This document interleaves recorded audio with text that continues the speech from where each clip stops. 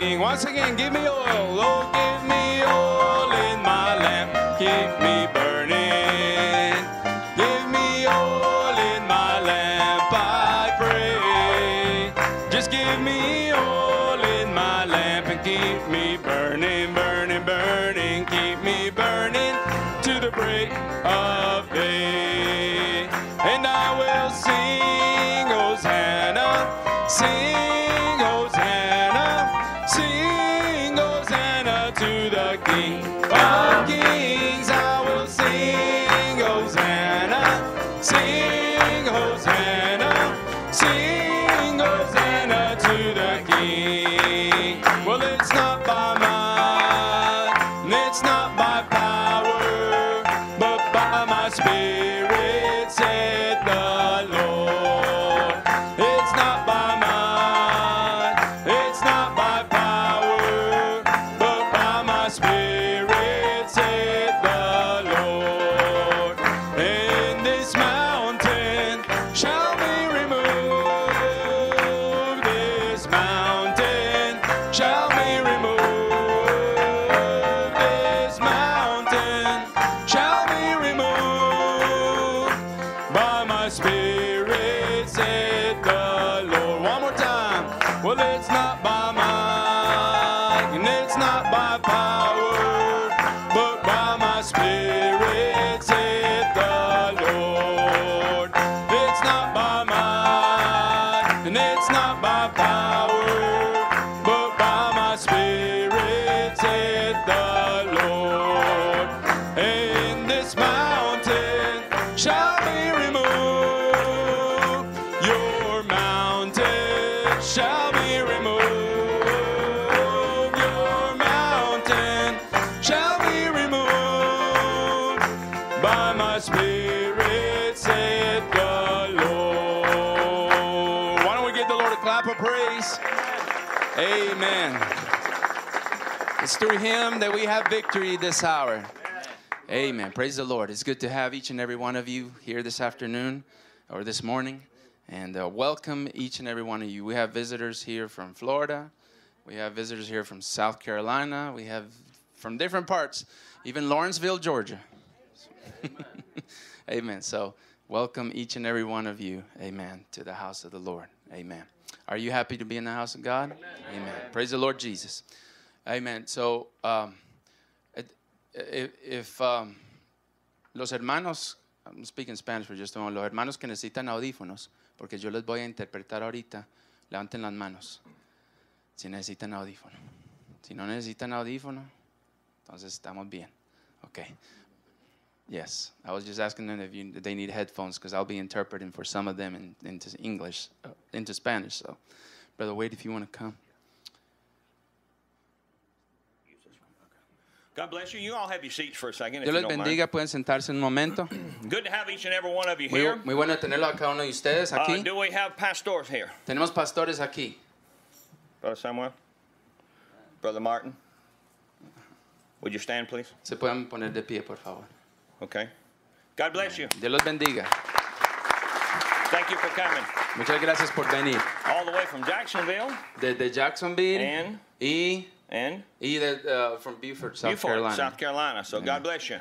Dios los bendiga. Make yourself at home. Hágase en la casa. Siéntese en la casa. Have a wonderful speaker today. Tenemos un hermano que nos va a predicar. Brother Andrew Glover. El hermano Andrew Glover. From Virginia. De Virginia. Amen. Amen. So you just worship God. Entonces ustedes adoren a Dios. If you have a special, si tienen un especial, we have some that are already going to sing. Tenemos unos que ya van a cantar, tienen but we're here to worship God. Pero estamos aquí para adorar a Dios. Amen. We're not here to look at each other. No estamos aquí para mirarnos el uno al otro. We're here to look to God. Estamos aquí para mirar hacia Dios. We want you to have a good time in the Lord. Queremos que ustedes tengan un buen tiempo en el Señor. If you need anything, si necesitan alguna cosa, see myself. Me pueden venir a donde mí. Our brother Luis. O aquí donde el hermano Luis. Our brother Bob. O el hermano Bob. Amen. Amen. So we're going to have a good service. Vamos a tener un buen servicio. Amen. And then after the service, we're going to have a meal. Y después del servicio vamos a tener un tiempo de compañerismo.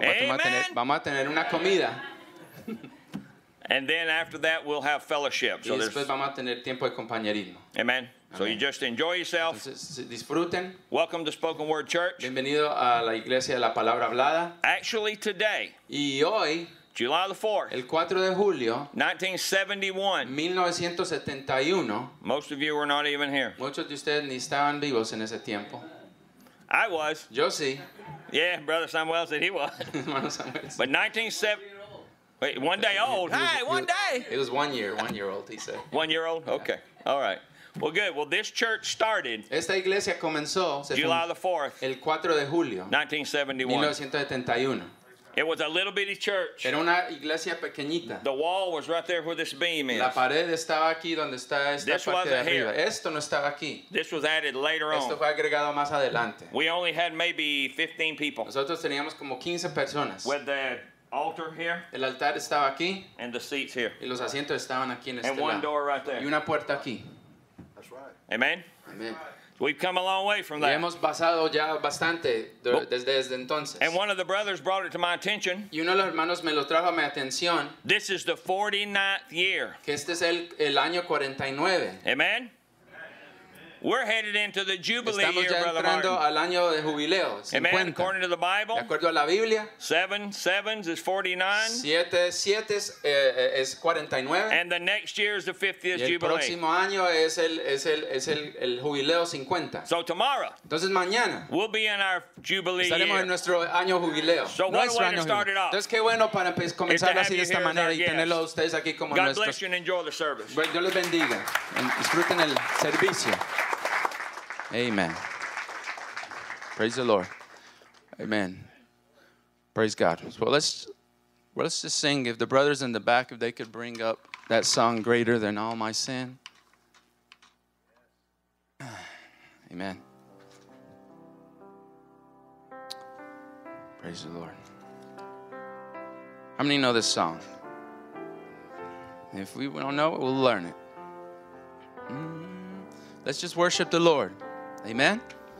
Praise the Lord.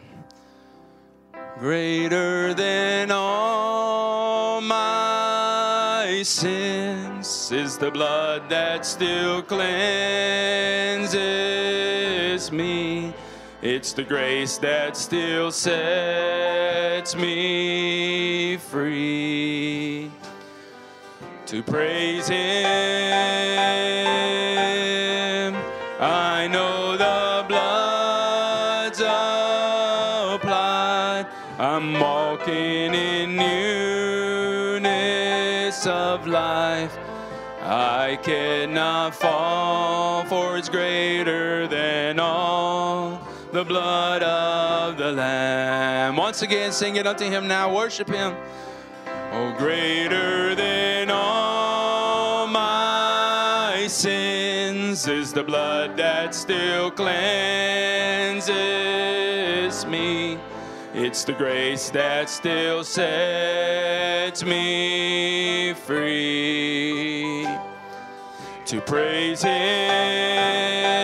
Him, I know the blood's applied.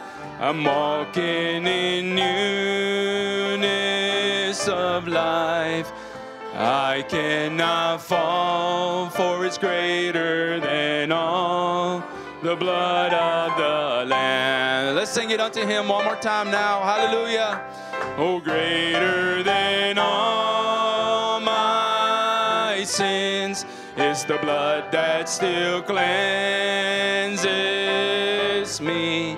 It's the grace that still sets me free. To praise Him, I know the blood's applied. I'm walking in newness of life. I cannot fall, for it's greater than all the blood of the Lamb. Oh, can we just sing it unto Him one more time now? Worship Him. I know the all my sins is the blood that still cleanses me. It's the grace that still sets me free. To praise Him, I know the blood's I'm walking in newness of life. I cannot fall, for it's greater than all, the blood of the Lamb. Hallelujah. Aren't you thankful for the blood that still cleanses us in this hour? Amen. Let's sing that song, My God is Awesome. The brothers can bring that up. My God is awesome. How many know that song? My God is awesome.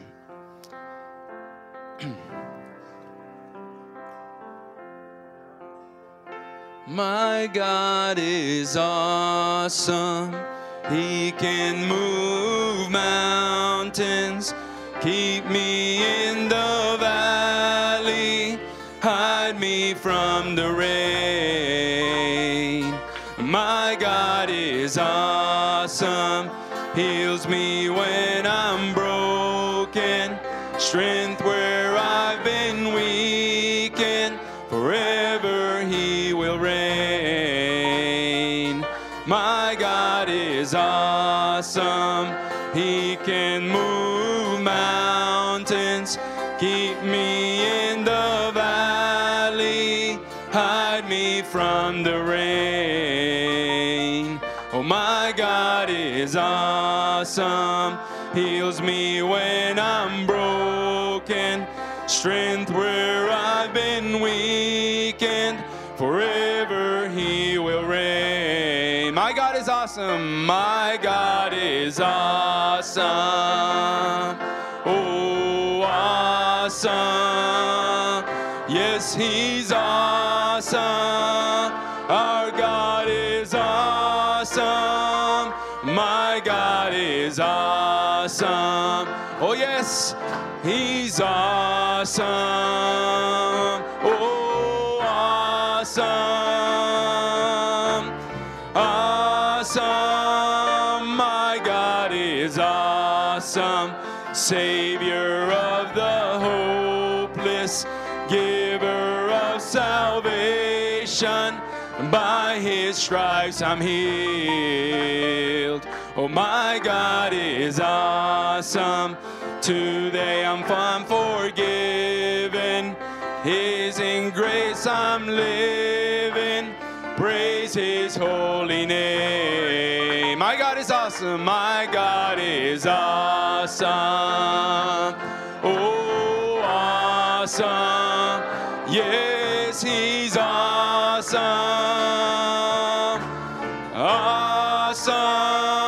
My God is awesome. Oh, awesome. Awesome. Awesome. My God is awesome. He can move mountains, keep me in the valley, hide me from the rain. Oh, my God is awesome. Heals me when I'm broken, strength where I've been weakened. Forever He will reign. Oh, my God is awesome. Oh, awesome. Yes, He's awesome. Oh, awesome. My God is awesome. Oh, awesome. Yes, He's awesome. Oh, awesome. My God is awesome. Praise the Lord. Give the Lord a clap of praise. Is He awesome in your life? Amen. I don't know of a better decision that I've ever made than to serve the Lord with all of my heart. It's the best decision that I've ever made. And so I hope that today, if you need to make that decision today, I hope today is the day that you can make it. Amen. Praise the Lord Jesus. Amen. So I believe we have some specials. Brother Martin, did you say your family has a special? So we're going to have our guests sing first. And so if Brother Martin and his family could come. Yes. Amen. Let's just give the Lord a clap of praise.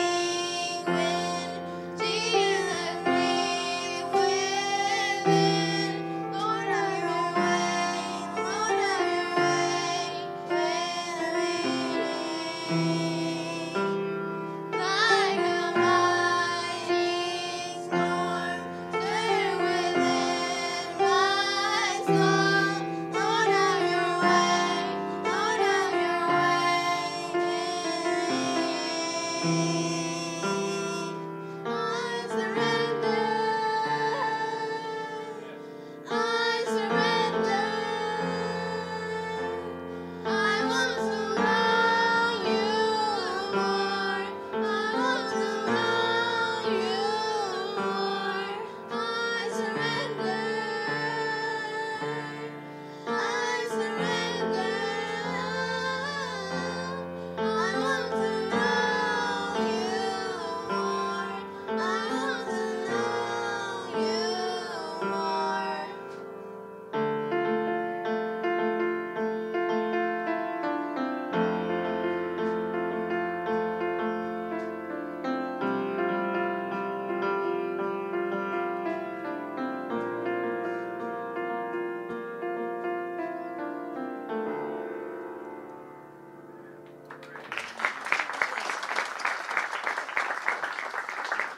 Lord. Thank you.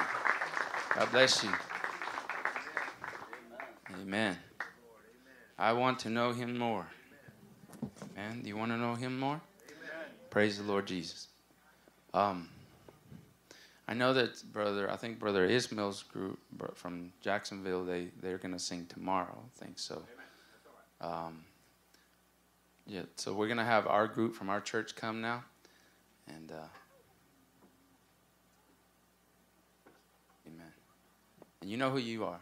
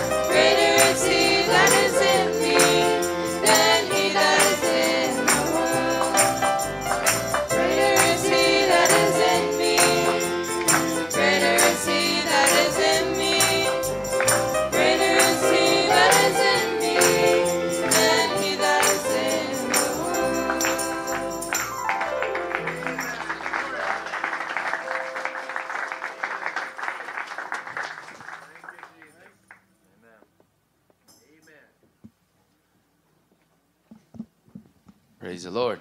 Amen. Let's give the Lord another clap of praise. Hallelujah. Amen. Praise God. Amen.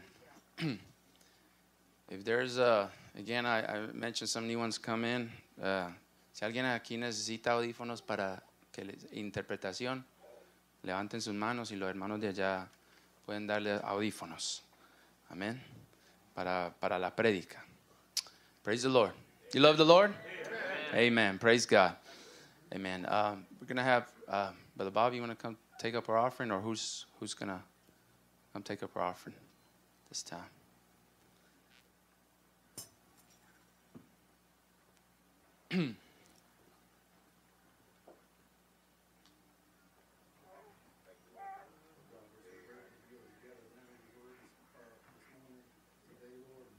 God, for the privilege to hear your word, and we just come expecting on God. And Lord, I pray, Lord, that you'll bless the little bit of offering that's given back, Lord, that we put here in the offering plate. Bless the remainder of this service, Lord Jesus. We just put everything into your hands. We ask in your name. Amen. Amen. Praise God.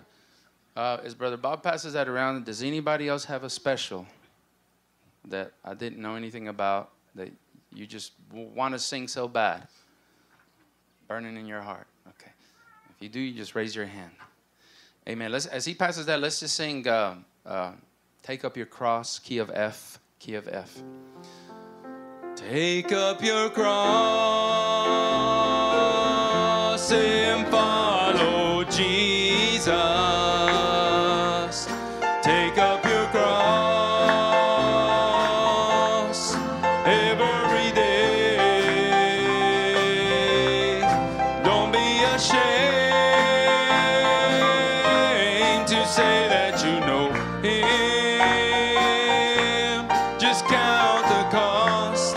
Take up your cross and follow Him. Take up your cross and follow Jesus. Take up your cross every day. Don't be ashamed to say that you know Him. Just count the cost and take up your cross and follow Him. One more time, sing it unto Him now. Oh, take up your cross and follow Jesus. Take up your cross every day. Don't be ashamed to say that you know Him. Just count the cost. Take up your cross and follow Him. Praise the Lord. Give the Lord a clap of praise.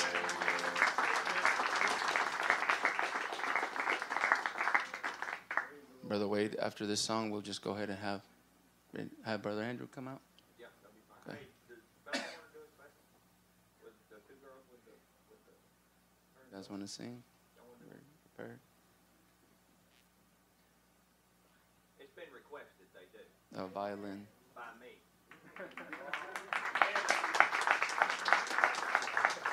Not ready.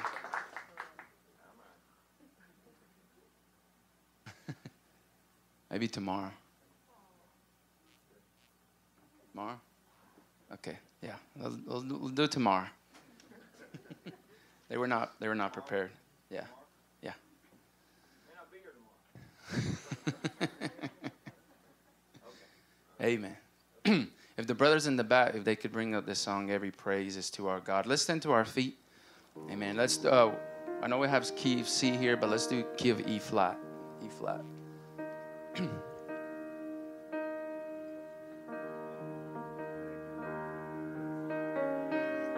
Every praise is to our God.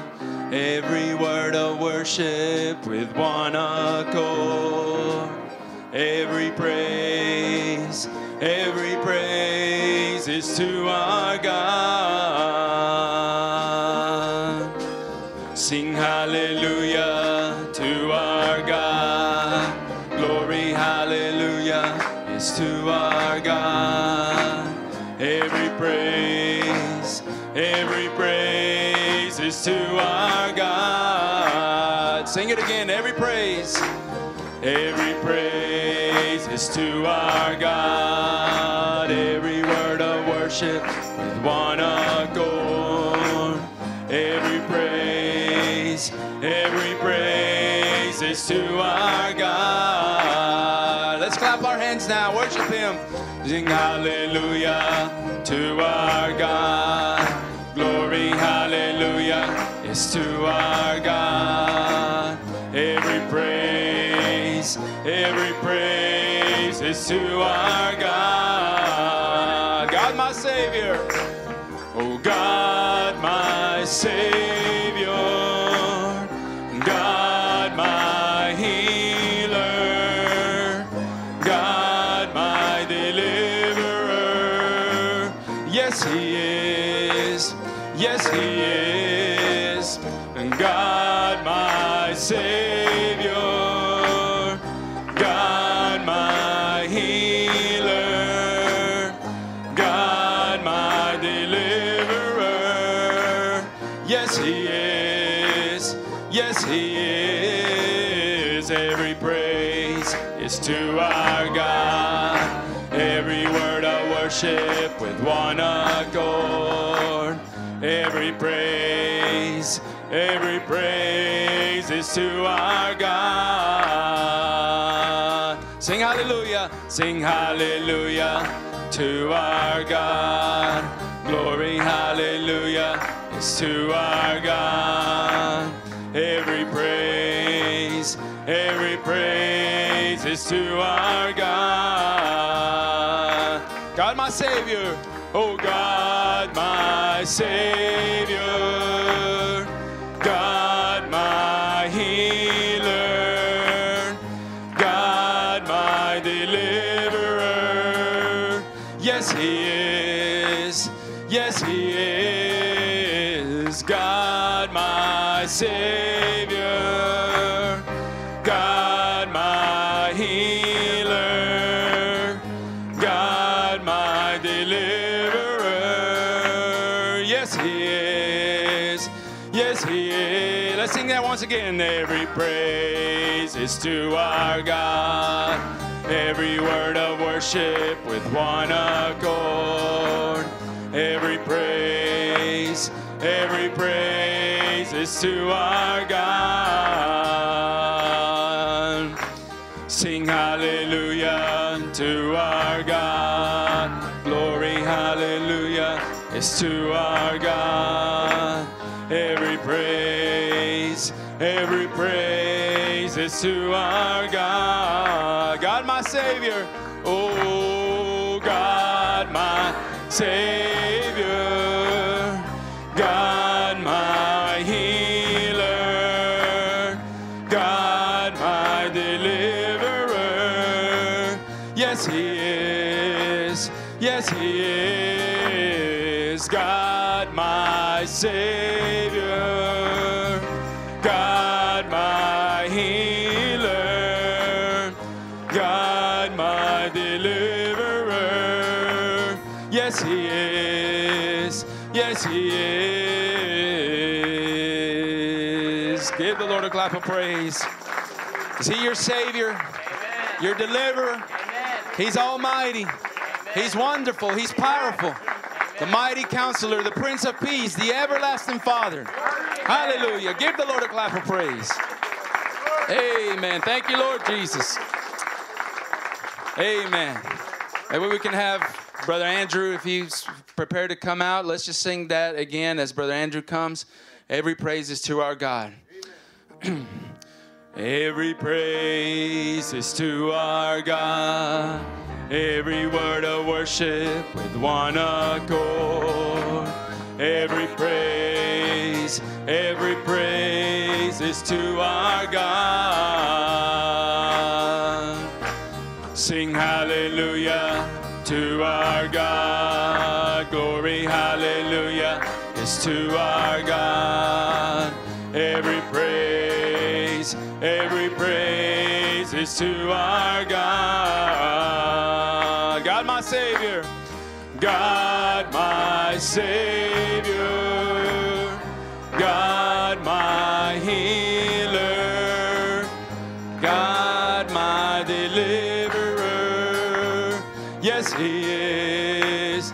Yes, He is. God, my Savior, God, my healer, God, my deliverer. Yes, He is. Yes, He is. Every praise is to our God. Every word of worship with one accord. Every praise Every praise is to our God. Sing hallelujah to our God. Glory, hallelujah is to our God. Every praise is to our God. Amen. Amen. God, my Savior, God, my healer, God, my deliverer. Yes, He is. Yes, He is. God, my Savior, God, my healer, God, my deliverer. Yes, He is. Yes, He is. God, my Savior, God, my healer, God, my deliverer. Yes, He is. Yes, He is. Can you give Him a hand clap of praise this morning? Amen. Is He your Savior? Is He your healer? Is He your deliverer? Amen. I think this morning we can testify that He is our everything. Amen. We have come to the realization that if our job, somehow or another we could make it. If we lost our car, somehow or another we could make it. But if we lost Jesus, we've lost everything. Amen. So this morning we are grateful. We're grateful to be identified this morning with the Lord Jesus Christ. Amen. You love the Lord today. Amen. I tell you, it's an honor and a privilege to be here with you and to be able to speak to you this morning. And just before we look in the Word, can we just bow our hearts together towards the Lord? And we've sung the songs of Zion, and we believe there is an atmosphere that has been created here this morning that the Word can come forth in. And let's just ask Him to come and speak to us. Heavenly Father, Lord, as your believing children have gathered themselves together here this morning, Father, we are aware that there are, Lord, many needs among your body in this hour and the time that we're living in. Lord, we know that we're living in a time where it's a shaking time, it's a confusing time. Lord, it's a time when people don't know which way to turn, they don't know which direction to look to. But Father, we stand here this morning under the auspices of the revealed word of the hour. And Lord, in our hearts we rejoice knowing that your word told us that when these things begin to happen, you told us to look up, for our redemption is drawing nigh. And this morning, Lord, as we gather here, we do not come, Lord, to be seen or to be heard. We do not come, Lord, to entertain or to be entertained. But Father, we come here this morning in the power of the resurrection of our Lord and Savior Jesus Christ. We come here this morning, Lord, to get ourselves out of the way. Lord, that your word could come and that you could minister to the needs of your children. Lord, I don't know all the situations, but Lord, I am aware that you are here in this building this morning. And so, Father, we submit ourselves unto you. Lord, I pray that if there would be any sick among us, I pray you would heal them, oh God. Lord, if there would be any bound here, I pray you would set them free, Lord. And Father, as we have gathered here for this youth service this morning, Lord, we know that so many times it can be projected, oh God, Lord, that the youth are the church of tomorrow or the church of the future. But Lord, we are well aware this morning that we are not promised tomorrow. We are not promised a future. So Lord, as we stand here today, we are not speaking to the church of tomorrow, but we are speaking to the church of today. And I pray, Lord, you would help us today, God, to wake up and to realize who we are in your word. And Father, Lord, I pray you would just have your way among us and bless every heart that be here today, Lord. And we'll be sure to give you all the praise, all the honor, and all the glory, for it's in the wonderful name of our Lord and Savior, Jesus Christ, we pray. And all the believers said, amen and amen. And may God richly bless you this morning. If you have your Bibles, we'll invite you to the book of Romans. The book of Romans, the 6th chapter.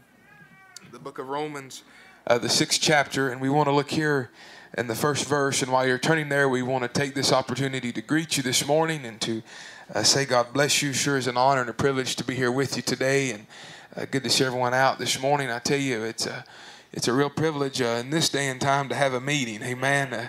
when the world don't know how many can gather and who can do what. But just Brother Wade was telling me a little bit over the phone the other day about the meeting this weekend and the young people coming together. And I tell you, with all the camps being canceled and things, I think this is a real honor this morning, amen, to be able to gather in the house of God and to have a meeting in the presence of the Lord. We sure appreciate the invitation to come, appreciate the confidence to be able to stand here and speak to you. And God bless you, Brother Samuel. Good to see you and the church here. God bless you. And just want to look here this morning in the book of Romans, the 6th chapter.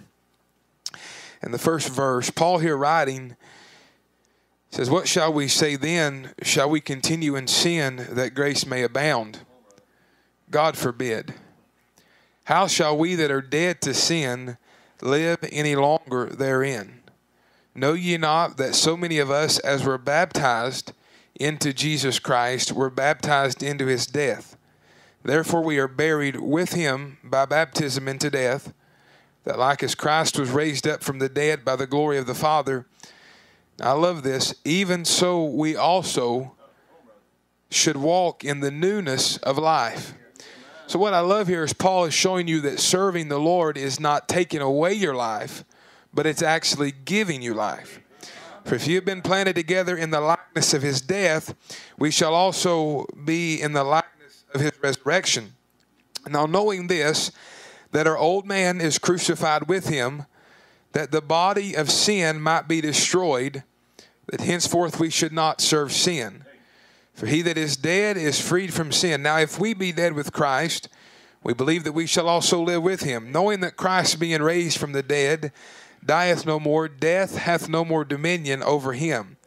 For in that he died unto sin once, but in that he liveth, he liveth unto God. Likewise reckon ye also yourselves to be dead, indeed unto sin, but alive unto God through Jesus Christ our Lord. I think this is a powerful thing. He says, "Let not sin therefore reign in your mortal body, that ye should not obey it in the lust thereof. Neither yield ye your members as instruments of unrighteousness unto sin, but yield yourselves unto God as those that are alive from the dead, and your members as righteousness unto God. For sin shall not have dominion over you, for ye are not under the law, but under grace. What then shall we sin because we are not under the law, but under grace? God forbid." In the book of Matthew, the 5th chapter, we just have one verse we would like to read there, and we'll let you be seated. Amen. How many come to receive something from the Lord today? Amen. In the book of Matthew, the 5th chapter, we want to look here in the 6th verse. Very familiar scripture. I am sure we could all quote it by memory this morning. But in Matthew, the 5th chapter, in the 6th verse, Jesus here speaking the Sermon on the Mount in the Beatitudes, and says, "Blessed are they which do hunger and thirst after righteousness, for they shall be filled." Amen. We ask the Lord this morning to add the blessing to the reading of his word. As you may have your seats this morning, we thank the Lord for the reading of the word of God. Amen. The word of God, we believe, is inspired. We believe it's true. We believe it's infallible. We believe it's inerrant. We believe it's the perfect word of God. We've come here this morning, amen, to receive from that word. And I just want to, for a few moments here, speak to you from these scriptures. And if I would title it this morning, I'd like to talk to you on satisfied by being identified. Satisfied by being identified. And I think today that we are very much aware the world we're living in today, there's two types of people. There is a people that is satisfied, and then there is a people that is dissatisfied. Amen. There is a people, amen, that are content. There is a people that is happy. There is a people that is prospering, that is growing, that is going somewhere. And at the same time, there is a people that is dissatisfied. And I think it's quite amazing that we look around in our world today and we find that even in our government, it is dissatisfied. In politics, it is dissatisfied. Education, it is dissatisfied. And the thing about it is then when one person is dissatisfied, then people begin to satisfy them. Try to do something to satisfy them. Everybody, amen, is trying to satisfy each other. Can you say amen? And when we look here at the word satisfied, it means to meet the expectations, the needs, or the desires of someone. It means to fulfill a desire or a need. It means to provide someone with adequate information or proof so that they are convinced about something. Adequately meet or comply with a condition, an obligation, a demand, or it means to pay off a debt or to satisfy, amen, a creditor. So, the word satisfied could actually mean convinced. Brother Branham would say it this way. He would preach a message called convinced and then concerned. He would say, I am convinced that this is God. I am convinced that Jesus is coming. I am convinced that this is his first appearing in the form of the Holy Ghost in the last days, because the prophet said it shall be light in the evening time. I am convinced, amen, that the scriptures is fulfilled. I am convinced that the world's on the threshold of destruction. Now think of this. In 1962, he's telling us that the world is on the verge of destruction, and he's convinced of that. He said, but at the same time, I am convinced, amen, that the coming of the Lord is at hand. Amen. I am convinced that what we have is the Holy Ghost. So this morning, young people, amen, we have not come together, amen, to convince you of a creed. We have not come together to convince you of a dogma or to convince you of some church idea. Amen. But we have come here this morning that you may see, amen, that the resurrected Lord Jesus Christ is not a God of history.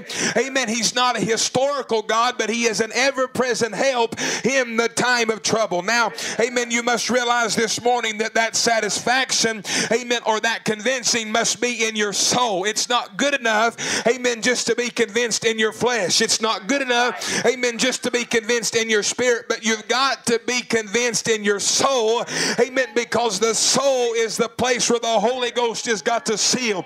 Amen. The Holy Ghost does not seal your flesh off. It does not seal your spirit, but it will seal your soul. Amen. Until the day of redemption. Amen. Can we preach this morning? Amen. And I think that's what we've come together for. Amen. There's a lot of things we could tell you need. We could tell you, amen, that you need an education, and that'll only satisfy you temporary. We could tell you that you need a job that'll pay you a lot of money. That will only satisfy temporary. Amen. But we have come here this morning to tell you, amen, that if you get the Holy Ghost, amen, it is not a temporary satisfaction. It is not a partial satisfaction, but the Holy Ghost is an eternal satisfaction that will put an assurance, a convincing in your soul, amen, that no matter what tomorrow holds, I know who holds tomorrow. Amen. To think this morning that we have gathered here, amen, not that just our flesh would be fed. We have not come that just our spirits would be fed, amen, but we have come that our souls would be fed. I think here of how that David would say in the book of Psalms 42 verse 1, he would say, as the hart panteth after the water brooks, he would say, so panteth. Now that word panteth means to long for, amen. So in other words, he's saying, so my soul is longing after thee, O God. He would say, my soul thirsteth for God. Now notice what David says. He says, my soul thirsteth for the living God. Amen. When shall I come and appear before God? In the Message thirst, he said, not some historical or something that happened some years ago or some tale that someone told, but for the living God. Somebody say the living God. Amen. For the living God, a God that's ever present, and his soul thirsted for that God, not for some historical something. Now in Psalm 63 verse 1, David goes on to say, O God, thou art my God, and early will I seek thee. My soul is thirsty for thee. My flesh is longing for thee in a dry and thirsty land where no water is. Amen. See, I think this morning what we've come here for is because our souls, amen, is crying out. Amen. Our souls, amen, is needing a drink of water. Now let me say it this way. Amen. I'm going to preach. Amen. And if I got to do the preaching and the amen, and it's going to take twice as long to get out of here. Amen. So if I preach and you, amen, we'll get downstairs and eat a lot quicker. Amen. Amen. Now think of this. Our souls, amen, are screaming out. Amen. Our souls are crying, amen, for something this morning. Amen. And the world is in the same condition. Amen. This morning their soul is crying out. Amen. Their soul is trying to find somewhere, amen, that they can find satisfaction. And do you realize what that thirst is doing? It is driving them to the worldly pleasures. Amen. But thank God this morning, young people, that the thirst thirst inside of your soul. It did not drive you to the things of the world this morning. Amen. But the thirst in your soul, amen, has driven you into the house of God. Amen. That the word could penetrate that life and could change you. Amen. Could satisfy you. Amen. I don't know about you this morning, but I want to drink of that water. Amen. Amen. I want to drink of the water. I want to go somewhere this morning. Amen. Where my soul cannot just be stimulated. Where my soul cannot just receive a feeling. Amen. But there might come a satisfaction. In the Message light, remember, it says now, but God in his great economy for mankind has made man in the way that he wanted man to be. Now he made man to thirst. Amen. Do you realize, young people, you were actually made, you were actually created to thirst. Amen. Now that thirst, he said, did you notice David said, my soul thirsteth for thee? Just imagine, my soul is thirsty, God. I am thirsting for you, just like I was in a land where there was no water. He must find water. Amen. Or perish. Now you see, amen, if you've got a thirst this morning, you've got one of two options. Amen. You're either going to find water and you're going to live, or you're going to perish. Now, Brother says God made a man with a thirst. That's a part of the human being, is his thirst. But God made the thirst in man to thirst for God. And the devil has perverted it and make it thirst for his kingdom, for the world. Do you get it? The thirst in man is godly, for God made the man to thirst. Amen. Now we find then that God gives the control tower to you. He gives to you the things that you need. Now the control tower in you is what directs you, and his thirst runs in on control tower and tells you what you have need of, spiritually speaking. Now the control tower is in the body and in the soul also. He said there is a control tower in the body that tells the need in your body, and it's brought to you by thirst. Also there is a control tower in your soul that tells you the spiritual things that you have need of, something in your spirit, and you by this can tell what kind of life is controlling you.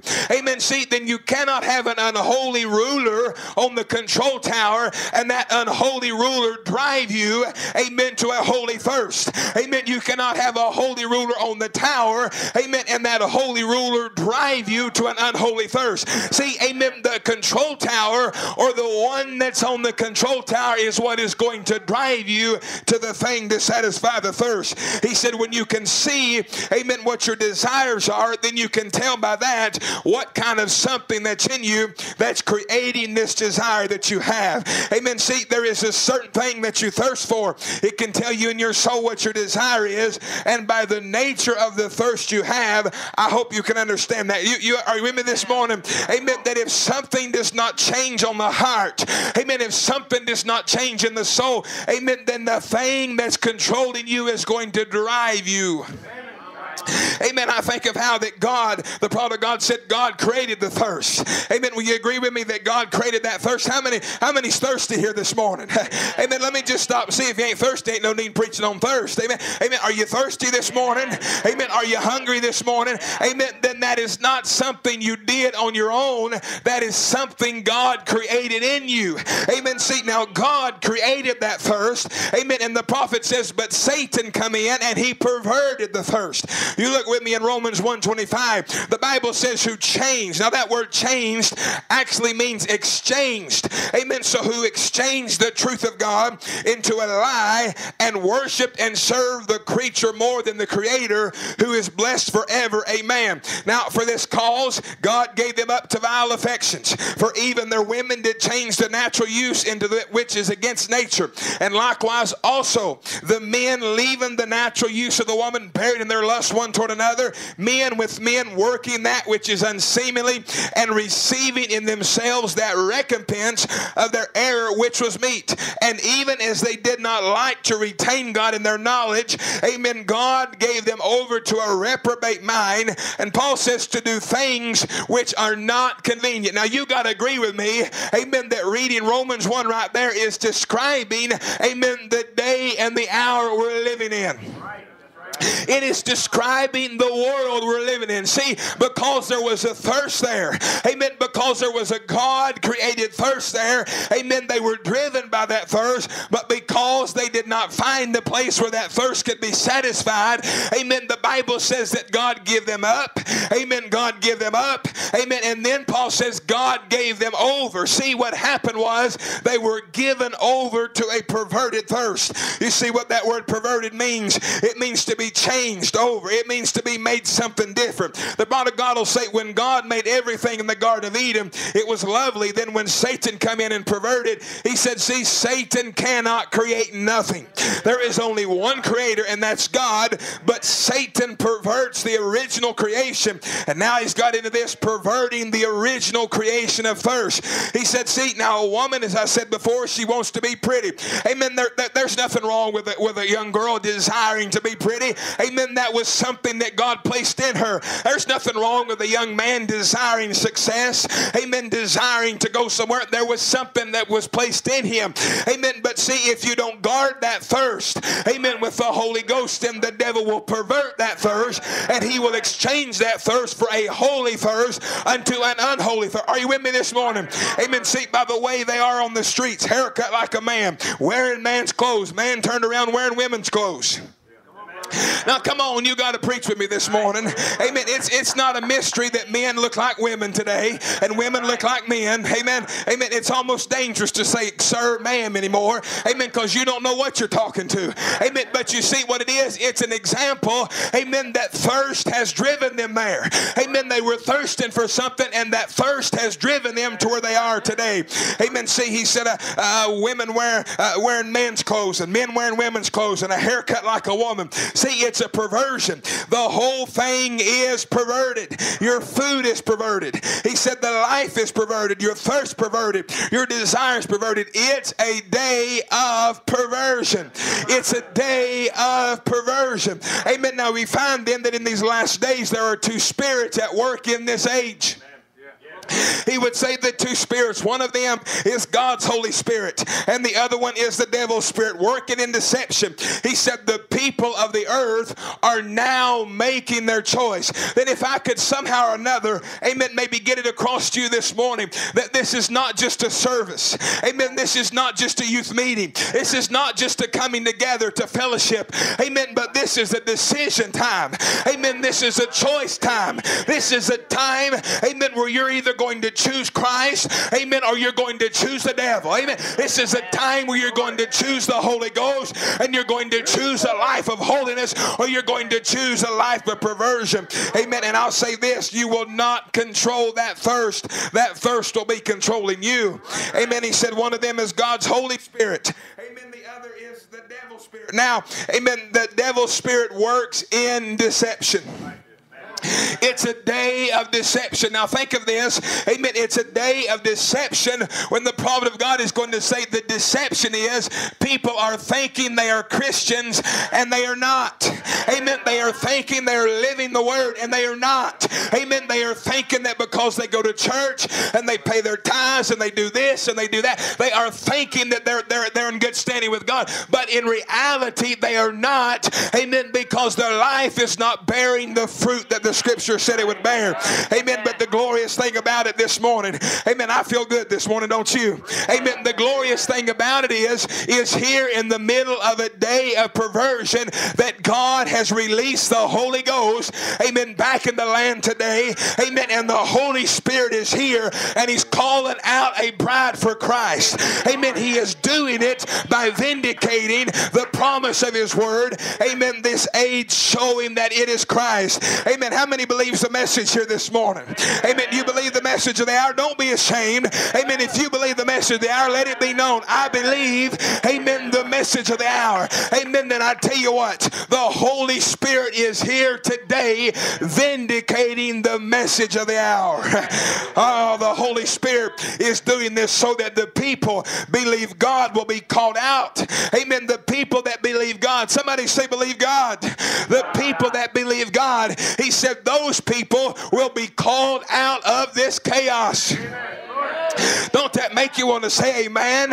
Amen. That God has sent His Holy Ghost in this age, Brother Wade, in the middle of chaos, in the middle of confusion, in a day when boys don't know their boys and girls don't know their girls, but God has sent the Holy Ghost in this generation, amen, to call a church, amen, to call a young man, amen, to call a young lady out of the chaos, amen, out of the confusion. The Holy Spirit is here this morning, amen, and He's not here just to entertain you. He's not here just to make you feel good. He is here to call you, amen, out of this confusion. Oh, I say this morning, thank God. Amen. I say we are a blessed people this morning. Amen. To be called out of confusion. Amen. To be called out of sin. Thank you. Amen. To be called out of misunderstandings. Amen. The Holy Ghost is here. Amen. To call us out of this chaos. He said the devil, Holy Spirit, is here calling His church by the error, as usual, by perversion of the Word of God, like He did at the beginning. See, amen. So God is the transformer. Amen. Do you realize that Hollywood is not the inventors of transforming power? Amen. But actually, God is the original transformer. Amen. Then God is the transformer. Then what is Satan? Satan is the deformer. Amen. God is the transformer, and Satan is the deformer. In Genesis 1 verse 1, in the beginning God created the heaven and the earth was without form and void, and darkness was upon the face of the deep, and the Spirit of God moved. Amen. Amen. Can we preach there for a second? Amen. Let's say that together. And the Spirit of God moved. Amen. The Spirit of God moved upon the face of the waters. Amen. Now notice the condition. It was without form, it was void, and it was dark. Do you realize what that does? That describes, amen, a life without the Spirit of God. It describes a young man without the Spirit of God. It describes a young lady, amen, without the Spirit of God. It is a life without form. It is a life that is void. It is a life that is dark. Amen. But can I tell you, that's not the way you got to stay. Amen. That's not the condition you got to live in. When the Spirit of God moves, it will move you, amen, from formlessness and voidness and emptiness and darkness into a Garden of Eden. In Genesis, the first chapter, the Spirit of God moved upon the face of the waters. And the Bible said in the beginning back there that this world was without form and was void. You ever been there before? Amen. Have you ever been there where you felt like your life was just without any purpose? Amen. When you felt like the day and the things you were doing was without any purpose. Have you ever been there? Amen. You know what that is? That is a thirst. That is a thirst in your soul that is telling you you was brought up on this earth for a purpose. Amen. I think there was nothing, just darkness and chaos. What a horrible shape it must have been in. Nothing, amen, but way in the darkness yonder. Notice this earth that we're sitting. All right, can I preach to you this morning? Amen. How many loves to go sightseeing? How many likes to see the beautiful things like you go out Arizona and see Sedona, and you see go out to Rockies. You see all the beautiful things. Go to Canada, see the Niagara Falls. Amen. There's all kinds of beautiful things, but do you realize at one point it was not like that? Amen. Do you realize at one point it was not a beauty spot? It was not an all. It was a formlessness. It was a voidness. It had no beauty to it. Amen. But the Bible said, amen, that the Spirit of God moved. And when the Spirit of God moved, it moved the world from nothing into something. And I say this morning, that same Spirit is in this building today. Amen. You may be here. You may be feeling like you're void. You may be feeling like you're empty, but the Spirit of God is here this morning, amen, to move you, amen, from chaos into the power of the resurrection of Jesus Christ. I say this morning, come on in, Holy Ghost. I say, come on in this morning. Amen. Move across our young men. Move across our young ladies. Move across our elders. Move across the church once again, and let the power of God, amen, transform, amen, hearts and lives. Amen. See, he said, oh, it was dark. Amen. There was no light. He said there was wandering star twisted around the orbits out there somewhere. It must have been a terrific mass or something, lost like it was, couldn't find its way. And that's the way we become when we become wandering stars away from God, just without hope, without God, without just churning around out in darkness, not knowing where we're going. See, and God took that great chaos of darkness and He transformed it into the Garden of Eden. See, by His Word. Then that's how we are transformed, is by God's Word. It done that perfect will of God, for it was transformed, amen, from a chaos into a Garden of Eden by the Word of God. Amen. Now think of this, amen, until the Spirit of God moved up on this earth, it was not serving any purpose. Amen. It was not doing anything. It was just churning. It was just wandering. It was just moving. Amen. But when the Spirit of God, oh mercy, when the Spirit of God moved upon it, it actually moved it, amen, from just being there to being in the perfect will of God. Amen. Now He wants to transform us this morning. Do you believe that? Amen. How does He want to transform us? He wants to transform us by the renewing of our minds. See, now Satan comes in and puts in a deforming to the Word. But the product God said, see, is this, that the deformer came in. Now how many knows that it took 6,000 years to create this earth? Took 6,000 years. Remember I said it took the Creator 6,000 years. He said with the original Word to bring forth every word. He said, is that right? Is that he said, now see, the deformer came in, and as God had took 6,000 years, amen, with the original Word to bring forth every word of its kind, everything that He made would be God's own Word bringing forth of its kind. Now the deformer, somebody say the deformer.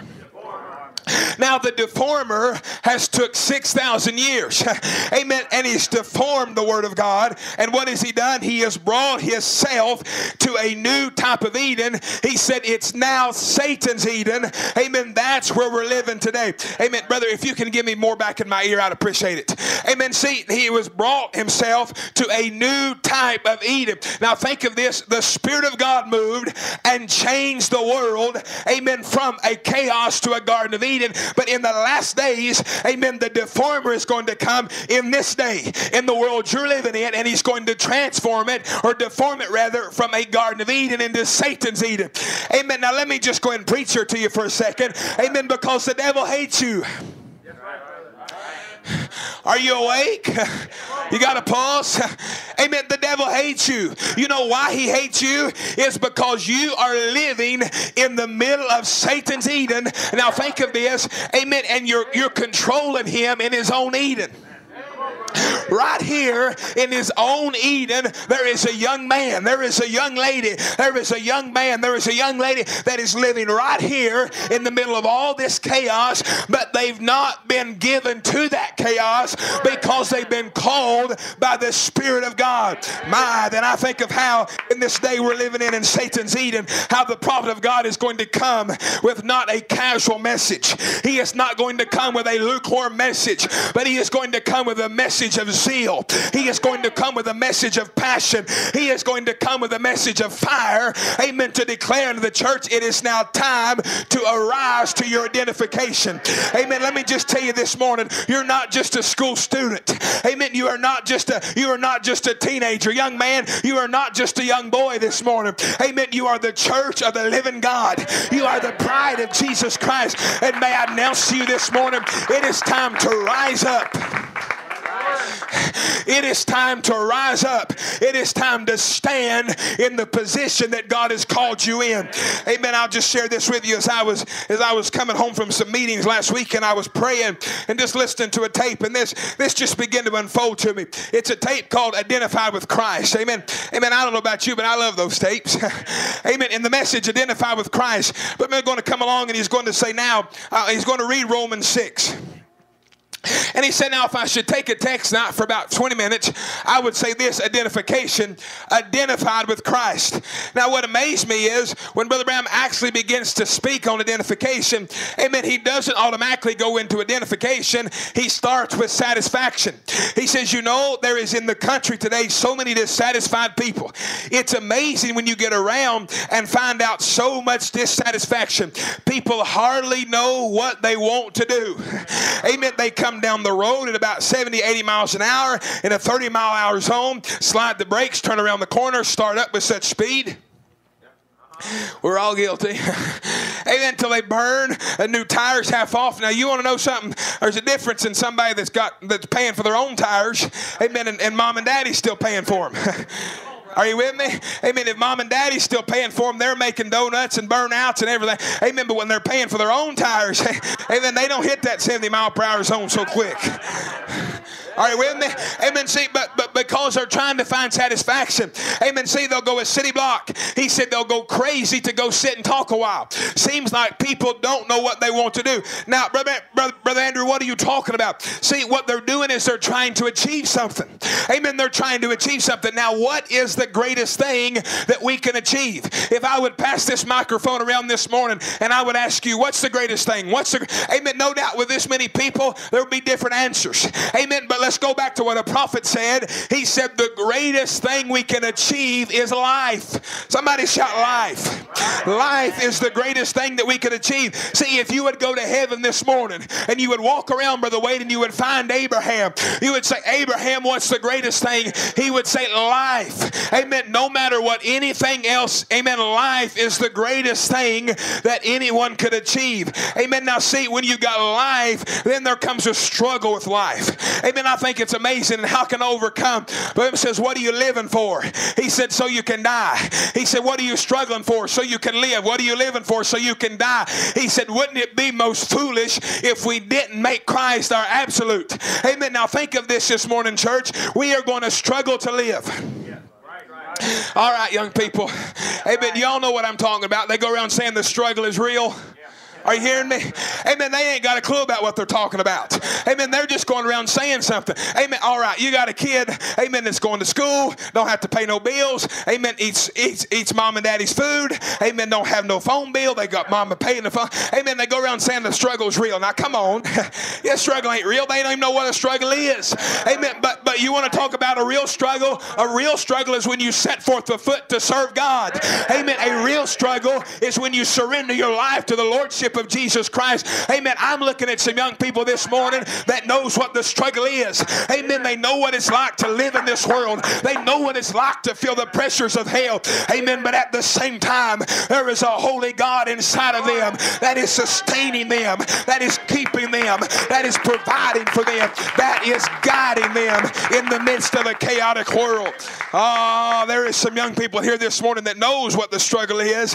Amen. They are witnesses. Amen. That there is a God that will release an overcoming power in your life. He said, see, then there becomes a struggle. Now, what is that struggle? It is living between desires. Do you realize what produces the dissatisfaction in the life of people is living between two desires? He said, see that control tower of the soul, that one for the body. For instance, the flesh thirsts to satisfy the desires that's in the body, and the spirit desires for the things that's in the soul. See, and many times these war one against the other. We find there what's a great trouble today, that too many people try to live between two desires. Amen. For one of them desires the things of the earth, and the other desires the things of heaven. I remember one time as a young man, I heard a preacher preach a sermon. He called it Cross-Eyed Christians. And then I thought, wow, that's a title. Where is he going with this? He said, Cross-Eyed Christians. Amen. He said, a cross-eyed Christian, amen, is a Christian that's got one eye on the world and they got one eye on heaven, and they're trying to live between the two worlds. They're trying to satisfy the earth. Then they're trying to satisfy heaven. Amen. They're living. And I'll say this morning. Amen. There's people here this morning, this building, that knows what I'm talking about. Amen. Because you battle the same thing. Amen. Young people, we battle the same thing. Amen. To live for God. Amen. To live for the devil. Amen. To fit in with my friends or to stand out for Jesus Christ. Amen. But can I tell you this morning why? That every time you try to fit in, something raises up inside of you and says it ain't going to work. Every time you try to change who you are, something speaks in your heart and says you're more than that. You know why? Because there's a soul in there. Amen. There's a thirst in there that's telling you was not born to fit in. You was born to stand out. Amen. You was not born to be a part of this chaos. The Spirit of God is here calling you. He is here drawing you this morning. He is here to transform you. Amen. To think this morning the prophet said the world is full of people that have become dissatisfied. Now, you know that's the truth. Amen. You go to the store. Amen. And I'm just going to preach to you for a second. One thing that drives me crazy is when I go to the store and I stand out there, brother, and I hold the door for somebody. You do that. Stand there and hold the door. And you know what gets me is when they walk by you and don't say thank you. Like you owed it to them. Now, one of these days, I'm going to get brave enough, and Brother Samuel, I'm going to say, you're welcome. It may be my last day on earth, but I'm going to say it. Amen. You know what I'm talking about? It drives me crazy, but because they're dissatisfied. Amen. Now watch. Amen. They don't even know you, but they're treating you the same way they're treating people at home. You know why? Because they're dissatisfied home. See, amen, a dissatisfied person, amen, is a person that can't be happy with nothing. Well, let's just go ahead and preach a while. Amen. Amen. They're not happy with the church. They're not happy with their family. They're not happy with the preacher. Amen. No matter what you do, they're always trying. Amen. Because they're dissatisfied. Then if you don't get that dissatisfaction under control, it's going to begin to scream for your life.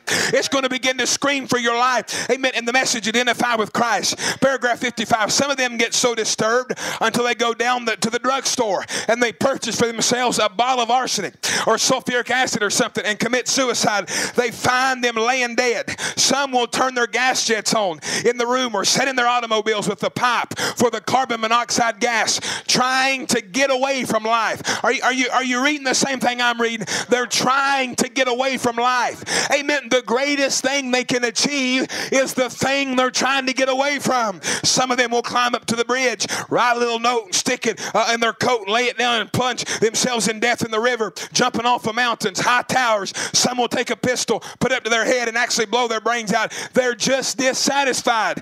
It wasn't that they was a bad person. It wasn't that it wasn't that they come out of a bad family or they, no, it was that they were dissatisfied.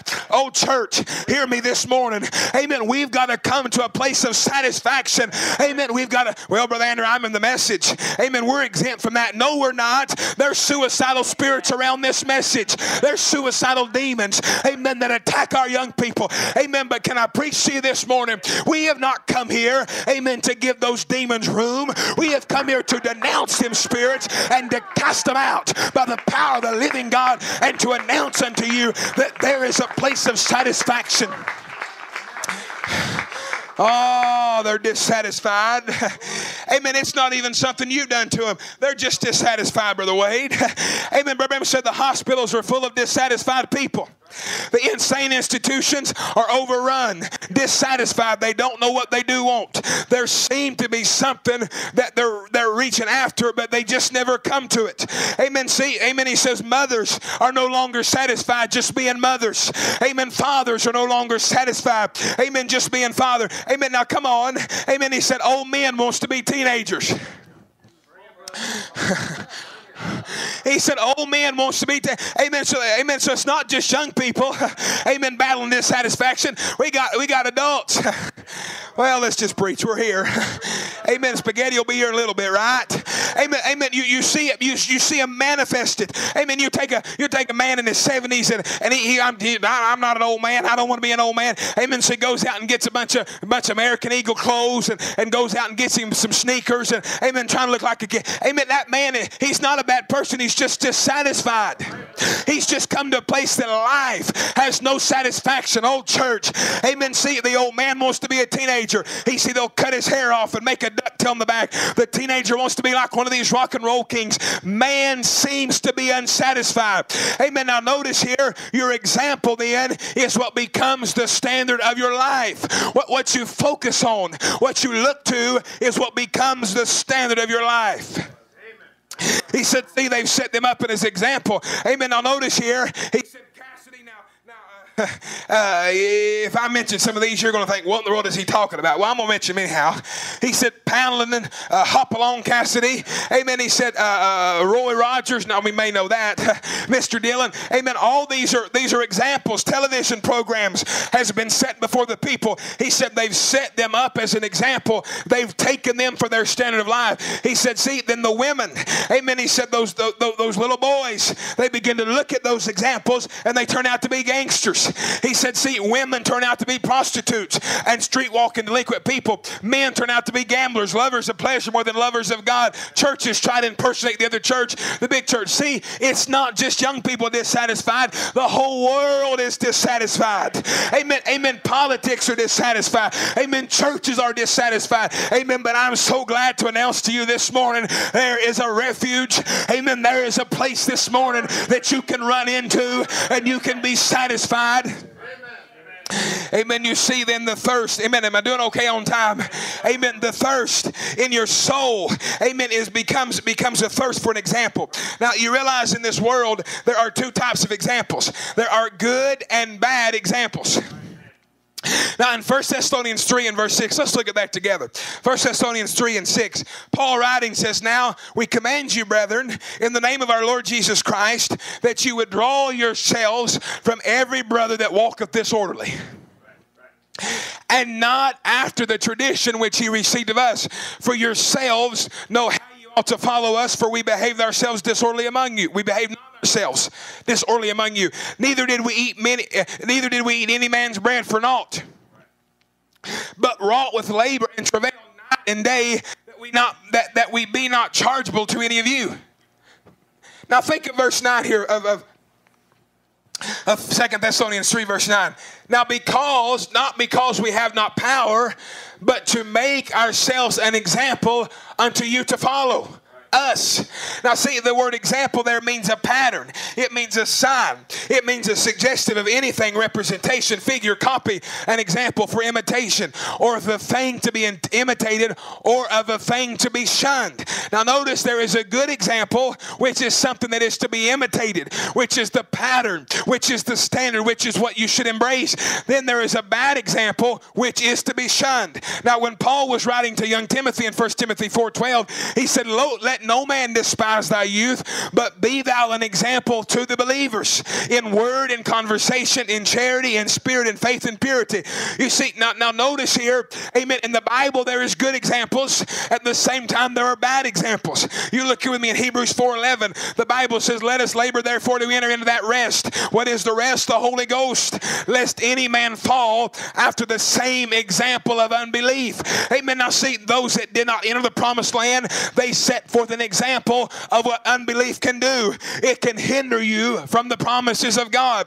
You look here in Hebrews chapter 4. He says, what is it? He said, the pillar of fire is here. Amen. The angel of the Lord is with us. He's doing the very same things he said he would do. And people stumble around and say, oh, well, I guess it's all right. That's pretty good. Oh, I guess it's okay. Be careful that you don't fall in the same snare of unbelief. You take it with all your heart. All right, now look here. Amen. Sodom and Gomorrah. Amen. An example of a city, of what happens when you welcome in perversion. Amen. Now we're going to have church here today, okay?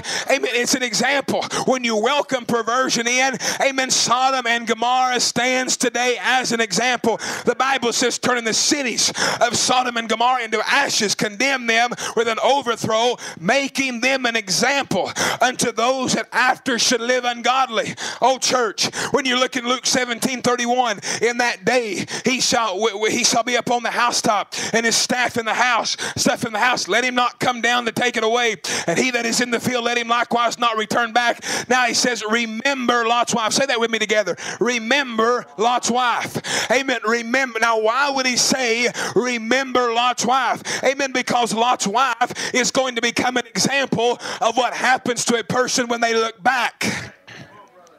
The Bible says, remember Lot's wife. She merely looked over her shoulder. Eve merely stopped for a moment. That's all she done. Lot's wife just looked back, and God turned that righteous man, Lot, his wife, amen, to a pillar of salt by just a little bitty thing, just disobeying his commandments. Enough to just look back and see what all that fire was about, and she turned. Amen. Now you think about something. Amen. A woman there 1 second, and the next second she's a pillar of salt. Amen. Right there. I remember I was down there preaching for Brother Blue one time. Some of you may know him. We were sitting around the table eating lunch, and he said, pass me Lot's wife. Well, he said the salt. Amen. See, one woman in just in 1 second went from a woman to a pillar of salt. Amen. See, that's an example, young people. This ain't the time to look back. Amen. And I'll say this with everything within me. Amen. If you look away from this message, you will go from being a young person with a future, amen, to being just somebody else in society with just another life. But church, the message of the hour has come, young people. Amen. To set you apart. Amen. To identify you. To put a seal upon you as somebody that is satisfied. Oh my, amen. If we could look at Sodom and Gomorrah and see what they become, if we could look at Hebrews 4 and see what they become, then this morning, amen, let's not just look at the bad examples, amen, but let's look at our example, which is the perfect example, which is the Lord Jesus Christ. In John 13:15, for I have given you an example that you should do as I have done to you. Now, Paul, Brother Branham says, see, and identify with Christ, paragraph 62. But they are trying to find something to identify themselves with. And I'm not going to hold you all day, okay?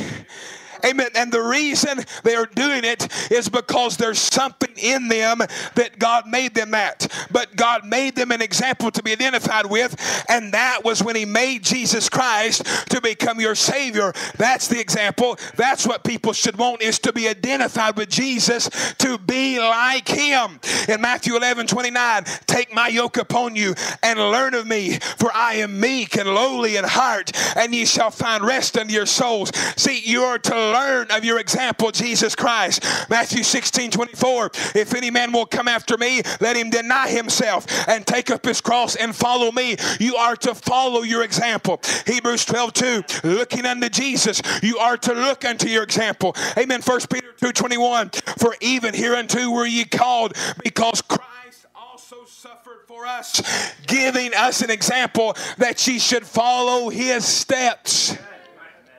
See, the human nature is why there is so many dissatisfied people. God gave them a nature. They've got a nature that makes them want to have something to identify themselves with. They must have something that they want to be like. They must have an objective in life. Amen. See, the prophet said little boys want to be Hopalong Cassidy. Let's bring that to today. Little boys want to be Michael Jordan. Amen. Or they want to be Shaquille O'Neal. Amen. They're looking at all these examples. Amen. Little girls, he said, they want to be Annie Oakleys. Amen. You look at girls today. Amen. They see filthiness on the television. They see filthiness in the internet, and they begin to pattern themselves. Why? They're trying to satisfy that thirst inside of them. I hope I'm getting through this morning. They're trying to satisfy that thirst, and that thirst is driving them. Oh, if they only wanted to be like Jesus as much as they want to be like earthly examples. Said the Sunday schools would be running over everywhere. Now, I'm just going to preach here for a few minutes because I take young people's services very serious, especially ones like this morning, because I'm not just preaching to a bunch of young men and young ladies. I'm preaching to the future. Amen. I'm preaching to the church of today. I'm preaching to young men that's going to grow up and be deacons. They're going to be preachers. Amen. And let me say this. What we need is we need integrity. Amen. We need character. Amen. We need young ladies that are not modeling themselves after the things of the world, but they're modeling themselves after the power of the Holy Ghost. Amen. I was in my room this morning there at the hotel getting ready. I was listening to a tape, and I could hear people walking up down the hallway, you know, and they were carrying on. Well, I didn't care. They were disturbing me, so I was playing my tape and disturbed them. Fair enough. Amen. Brother Branham preached along. He said, now listen, he said, any woman that gets out of the kitchen's out of her place. I thought, oh, that could get me kicked out of this hotel real quick. But you got to come back to Scripture. It's Bible. Well, I kind of figured it'd get tight there, but has the standard changed? Has Satan's eaten? Has it changed to what we preach? Listen, friends, that's the world. That's the problem with the world today. Amen. They're changing, trying to satisfy. Amen. But let's come back to the landmark. Let's come back to what God has vindicated. To think this morning the prophet said, if people of this day with that great desire and great ambition to be like somebody for an example, if they took Christ as their example, then we could. All right, now I won't get in trouble here, Brother Wade, but stay with me. Amen. Now we want to talk about defunding police. Let's talk about it. If you would take Christ as your example, he said we could fire every police there was in the nation. I just might run for office with that hope. Amen. And we want to talk about it. Let's go back to Bible principles. Amen. Amen. Defunding police ain't going to change this world. Amen. He said the only thing that's going to change this world is let's come back to Bible principles. Let's come back to Christ being our example. He said if Christ was our example, he said everybody would be meek and humble. Everybody would be kind and have brotherly love one for the other. There would never be a divorce case ever played in our country. There would never be any sickness. We could even dismiss hospitals. If everybody tried to make Jesus Christ their example, we would have need of nothing else. But the satisfaction is identifying yourself with Jesus Christ. Let me say this morning. The world is in an identity crisis this morning. An identity crisis is a period of uncertainty, confusion, in which a person's sense of identity becomes insecure. Typically due to a change in their expected aims or role in society. You young people, we go through identity crises. Oh my Lord, where'd all the angels come from this morning? Anybody ever go through those identity crises? You've been there. We've all been there. Well, Brother Andrew, bless God, I never have. Well, Brother Branham did. He said, when I was a little boy, he said, I read the book of Tarzan the Apes. Mama had an old rug, Miss Martha Giver, laid before the dresser. I cut the thing up, made Tarzan suit, slept in a tree for a week. I wanted to be Tarzan. He said, when I read the book of the Lone Star Ranger, I rode her broomstick, being a hobby horse, trying to be the Lone Star Ranger. It's no more than what people will do. It's what you read, the music you listen to, go into a restaurant, and this old rock and roll, no wonder people are going crazy. That's enough to drive a human being crazy. See, whatever you read or listen to is what you become. Then Solomon is going to make a very profound statement in Ecclesiastes 12:1, and he's going to say, remember now thy Creator. I'm tying this together. Remember now thy Creator in the days of thy youth, while the evil days come not, nor the years draw nigh, when thou shalt say, I have no pleasure in them. See, but oh, I'll be thankful all through eternity. One day, I read about Jesus. He said, and that satisfied me. I want to be like him. That's my desire, is to be able to turn the other cheek, go the second mile, be able to forgive when the odds is all against you, hold nothing against nobody. Amen. I'm rushing, but I'm going to try to slow down here for a second. Amen. Because I just want to tell you something that I've seen it as an evangelist traveling and preaching by the grace of God. I've seen adults in prayer lines, amen, with things stacked up in their lives that should have been dealt with 20 years ago. Are you with me? Amen. Amen. Things that started in childhood, that started as young people, it begins to one thing up on top of another. Amen. They become bitter.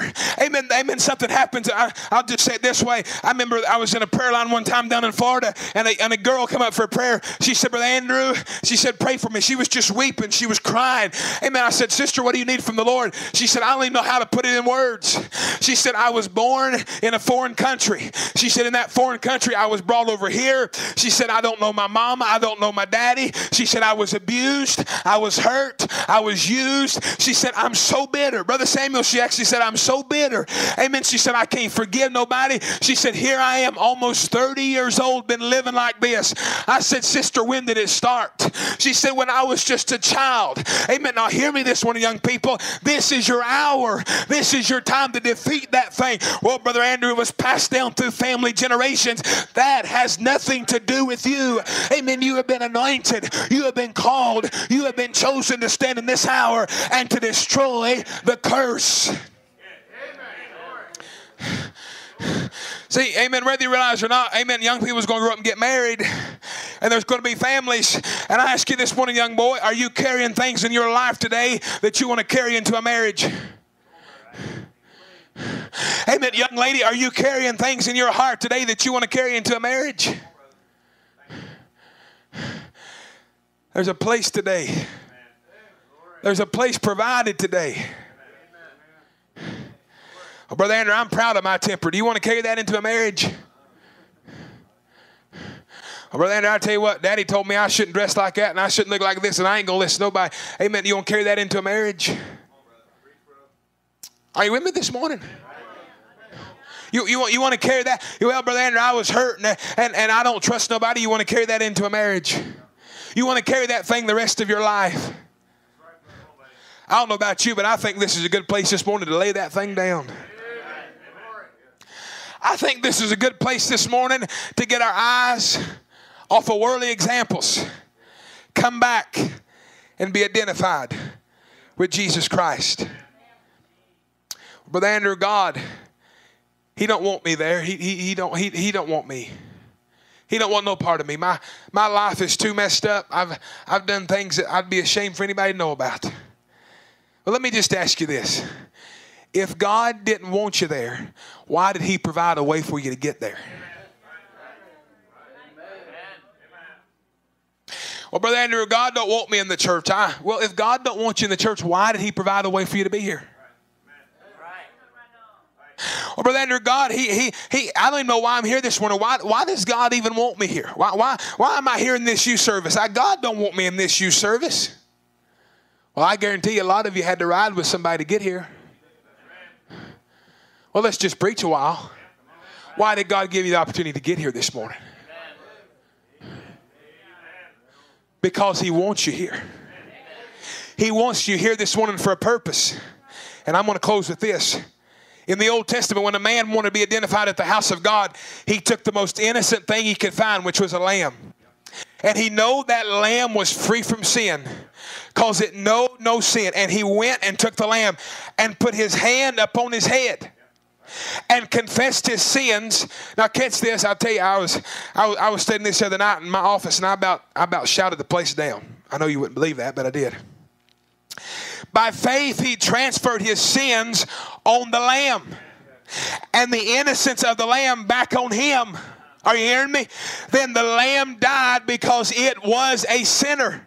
So through the transmission of sins to the lamb, the man went from being a sinner to being innocent. Amen. And the lamb went from, the lamb went from being innocent to being a sinner. Notice, and died a sinner. And man lived by an act of faith, obeying what God said. But what did he do? He went right back out of the temple with the same desire that he had when he come in, because when the blood cell is broken, he said, and when that blood cell was broken, the life of that lamb would not coincide or come back into human life, because it was an animal life. Amen. The man went out with the same desire he had, so therefore he committed sins continually all the time again. Amen. But here's the thing about it. That was under the blood of bulls and goats. It only provided a temporary satisfaction. Amen. Are you with me? Amen. Can you imagine coming in the church? Amen. And amen. We'll just put it this way. Amen. In the old days, am I holding too long, Brother Wade? In the old days, you had been out and done something wrong, and so in those days you had to go get a lamb. Now I tell you, we ought to be thankful for the blood of Jesus Christ today. Amen. Because in those days you had to go get your lamb and bring it to church. Now your lamb's got to come get you and bring you to church. Shouldn't be that way, but anyhow.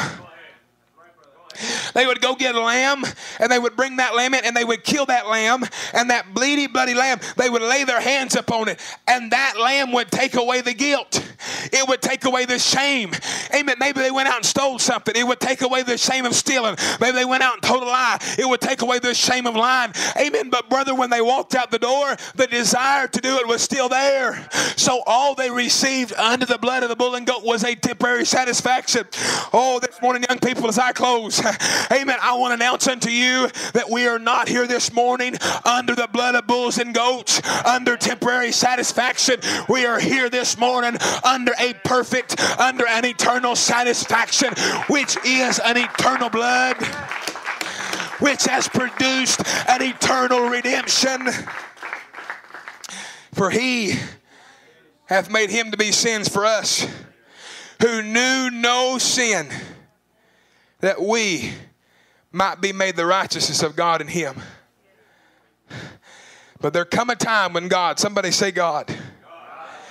Say it with everything within you. God made us an example. And he gave us the Lord Jesus. Now, Brother Wade, this is where I about tore my office down.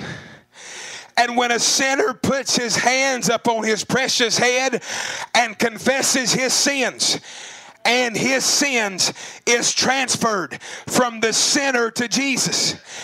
And the innocence of Jesus is transferred by the Holy Ghost back into that person. Oh, blessed be the name of the Lord. Young people, are you hearing me this morning? Well, Brother Andrew, I've done this and I've done that. Amen. But I come to tell you this morning, amen, raise your hand. Raise your hand. Raise your hand up. Amen. If you'll take your hand this morning and in symbol, just lay it on the head of your lamb. Amen. Identify yourself with your lamb. You know what? You'll come in here, amen, carrying that sin, but you'll leave here carrying the innocence of Jesus Christ. Oh, glory to God. What a blood. What a lamb. By the Holy Ghost, that individual becomes as innocent as Jesus himself. There's where I want to be identified. For by one Spirit we all baptized into one body. Now let me say it this way. To be identified with Christ is to move from dissatisfaction in life to satisfaction. I've got to leave you with this. And remember what satisfied means. Satisfied means to meet an obligation or to pay off a debt. And David said, behold, I was shapen in iniquity, and in sin did my mother conceive me. So in other words, David is saying, I was born in sin. I was born in debt. Oh, the Bible said there was a Jubilee year come, though. People that were sold out for debts that they had owed. They owed a debt they could not pay. So they went and sold themselves to people for slaves. But ever so often, there would come a day of grace. There would come a Jubilee, what we know as the Jubilee year. When this Jubilee year was come, then there went a priest and sounded a trumpet, and that trumpet denoted to every slave, no matter how long he had been serving, how much longer he had to serve. When the trumpet sounded, the slave was made free. He could lay down the hoe. He could go home to his children. He didn't have to work any longer. The trumpet gave not an uncertain sound, but it gave a certain sound, and the man could lay down his trumpet and go home free from slavery. Then, Brother Andrew, what are you doing? I have been blowing the gospel trumpet to you this morning, and I have been telling you, when you leave these meetings today, amen, sis, when you leave these meetings, you don't have to leave a slave. Young man, you don't have to leave a slave to the world. There is a liberty, amen, there is a power, there is a grace in the house of God, amen, that you can throw that thing down. You can throw it down this morning. Anybody want to throw it down with me? Just throw that thing down. Throw that habit down. You can leave here today free. Brother Andrew, you're crazy for this next statement. Well, you just call me crazy. You can leave here today as innocent as Jesus Christ. Woo! Makes me want to put my shouting shoes on, brother. You can leave here today as innocent as Jesus Christ. What we need today is anointed messengers from God, sounding the gospel trumpet, declaring the debt has been paid for.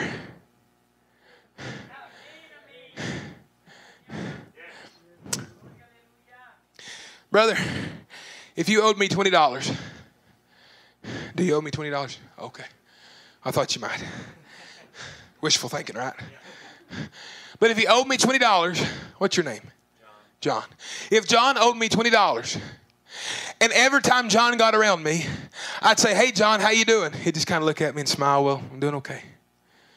You know why he's not going to smile and have a good time with me? You know why? Is because there's a debt hanging over his head. He can't look at me without thinking about that debt. He can't shake my hand without thinking about that. That debt is controlling his life. I say, come on, John, let's go on a trip. Let's go somewhere. Well, I don't know. Maybe, I don't know. It's not that he don't want to go. The debt is stopping him. The debt is stopping him. He wants to go. He wants to fail. But the debt is there. What's your name? Michael. That's a good name. He said he knew. Maybe Andrew fits in there. Maybe John fits in, but Michael's good. Michael comes along and says, you know what, John? I'm going to pay that debt. Amen. And Michael hears John say, I want to go on that trip with you, but I can't because I got a debt. I want to talk to you, but that debt is haunting me. And Michael says, you know what? I'm going to pay that debt.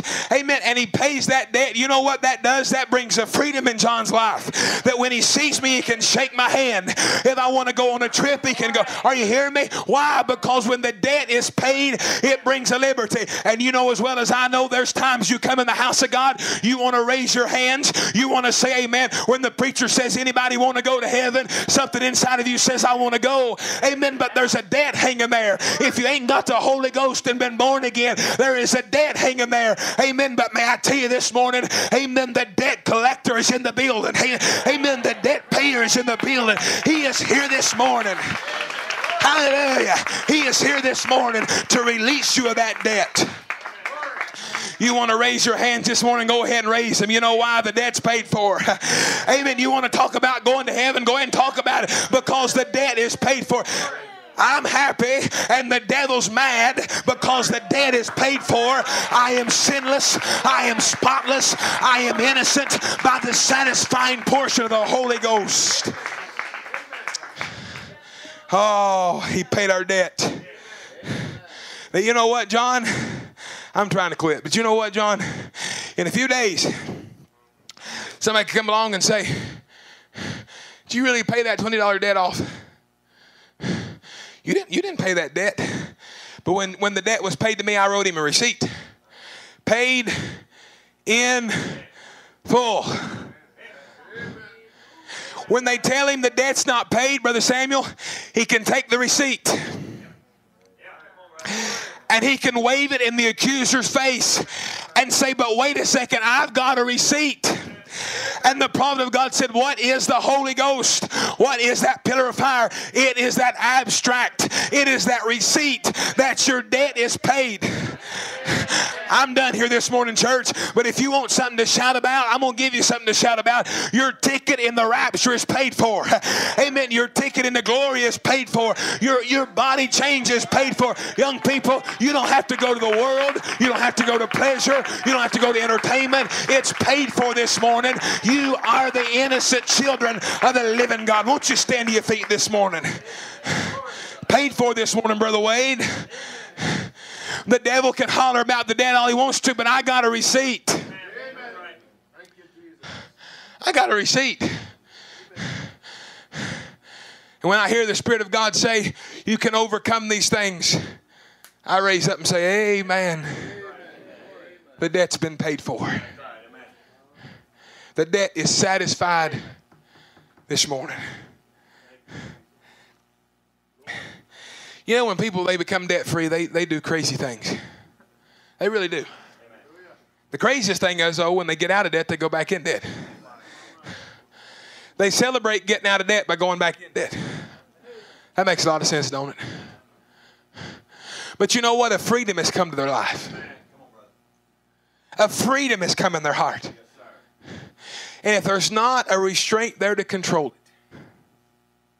it, they'll go out. Like I said, go in debt, celebrating being out of debt. But when Paul wrote that in Romans 6 and said, the grace of God shall abound. So because grace is here, they thought, well, let's just go sin. And Paul said, God forbid. God forbid that the debt was paid and you would go back in debt again. Brother, sister, I'll leave you with this morning. Brother Branham said on the day of Pentecost, it come down, that pillar of fire broke apart like that, and tongues of fire sit up on them. He said not their tongues, but tongues of fire sit up on each of them. An elected, selected group identified by this pillar of fire showing that God had separated himself into man. Do you get it? He said God, the Logos, separating himself into man. God not in one person. He's in the church universal. That's the reason Jesus said, the works that I do shall you do more. Now King James says greater, but the right translation there is more than this shall you do. God was bottled and confined in one man, Jesus Christ. Somebody say it with me. But now he's bottled and bottled and confined in the whole universal church of the living God. How many's got the Holy Ghost here this morning? You have got the receipt. Your debt is paid. You know why people's out there drinking this morning? They're in debt. They were born in debt. Brother Branham said you can't blame them. They were born in debt. That's the nature they was born with. We was all born with sin, shaping iniquity. But isn't it something? Oh my, there's an anointing in here this morning. Isn't it something that the devil, that because of that nature, drove you to do the things you did, drove you to do, trying to satisfy that thirst. Then, when you come and get the Holy Ghost and get born again and get changed, that same devil comes in church. And then that devil tries to put condemnation up on you for doing what that nature that was in you drove you to do, that he was a perverter of. But I heard a quote yesterday blew me away. Brother said, but come on this morning to the fountain that's open in the house of David. He said, there is where we'll expel all the guilt and all the shame. As the musicians come today. This morning, church, what kind of youth meeting could we have here this morning? What a youth meeting it would be this morning if we would say, Lord, I want to come drink out of that fountain. Lord, I'm tired of this thirst driving me the things of the world. There is a place of satisfaction. You know, this morning as we spoke about being a deceiving age, the prophet of God would say it this way. He would say, now, if the doctor telling you got throat cancer, he said from smoking cigarettes, trying to satisfy that thirst, won't scare you. He said, then the devil just lets you join church and get identified with what they call a better society. He said, then you'll come in church and just be a church member. Just be there, just being a church member. But young people, I don't know about you, but I think we got enough church members. We got enough quoters and enough arguers and debaters and fussers and fighters. And how many would say today, Lord, as a young person, I want to be a soldier. I want to be more than just a church member. I want to be the church. Could you witness that before the Lord this morning with your hand raised? If that's really your desire today, Lord, I want to move beyond just coming to church and going to Sunday school and singing in the choir and playing an instrument. I want to move beyond just being a church member. I want to move into a place of satisfaction. A place in the presence of God. Brother Branham would say it this way. He'd say, the greatest pleasure I know of is to be able to pray until I know that I'm in the presence of God. And recognize it. He said, and then recognize that the God that made the promise is in our midst to fulfill the promise that he made. Brother Andrew, I don't know if God intends for me to have the Holy Ghost. Well, can I tell you God does?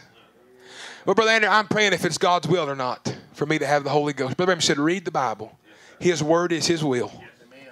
Can I say it this way? There's some things you just ain't got to pray about. Well, Brother Andrew, I'm praying about getting the Holy Ghost. You ain't got to pray about that. It's right here. I'm trying to see if it's God's will or not. No, it's right here in the Word. Receive the Holy Ghost. And ye shall have power. How many wants that power this morning? Let's just bow our hearts together today. With every head bowed today, every eye closed. As we come to the close of this service this morning, I wonder if there would be one here today that you could witness. I needed this from the Lord this morning. God bless you. God bless you. Brother Andrew, I've been raised in the message. I've been raised in church. I've been in church all my life, and my mom and daddy's in church and family's in church. Maybe your dad's the pastor, deacon, something like that. But there's still a thirst in your soul. God bless you, sis. God bless you, brother back there. God bless you, sis. God bless you. God bless you there. Lord, I need you this morning to come in and satisfy my heart, satisfy my life. Lord, I want to come to a place this morning where your word is my identification. Lord, I realize I'm not exempt from these spirits. I realize I'm not exempt from the spirits of the world that try to pound at the people's minds, depressions and complexes and fears. I realize I'm not exempt from those, Lord. But I realize there's a satisfying portion in the Holy Ghost this morning. I realize there's a portion this morning I can have. There's a place I can go. Brother Andrew, as I hear the word, I want to break free so bad, but all these things are piling up on my mind. All these debts and all these things I owe. All these troubles and all these things they're wearing me out. Fear of the world, fear of this virus, fear of this, fear of school, fear of my job. Brother Andrew, I just can't get that freedom I need this morning. But have you heard the Jubilee trumpet today? Have you heard your day of grace? Have you recognized this is your day of grace? This is your hour, young lady, to go free from the fashions of Hollywood. Young man, this is your hour to go free from the passions and lust of this world. This is your hour. Would you receive it this morning? Heavenly Father, Lord, all across this building today, Lord, is young men and young ladies. Lord, young people, Father, that love you, that believe your word. Lord, as I have preached this morning and felt full. Lord, as I have listened to your word so reverently. And Lord, I pray something has been said this morning to bless them and help them.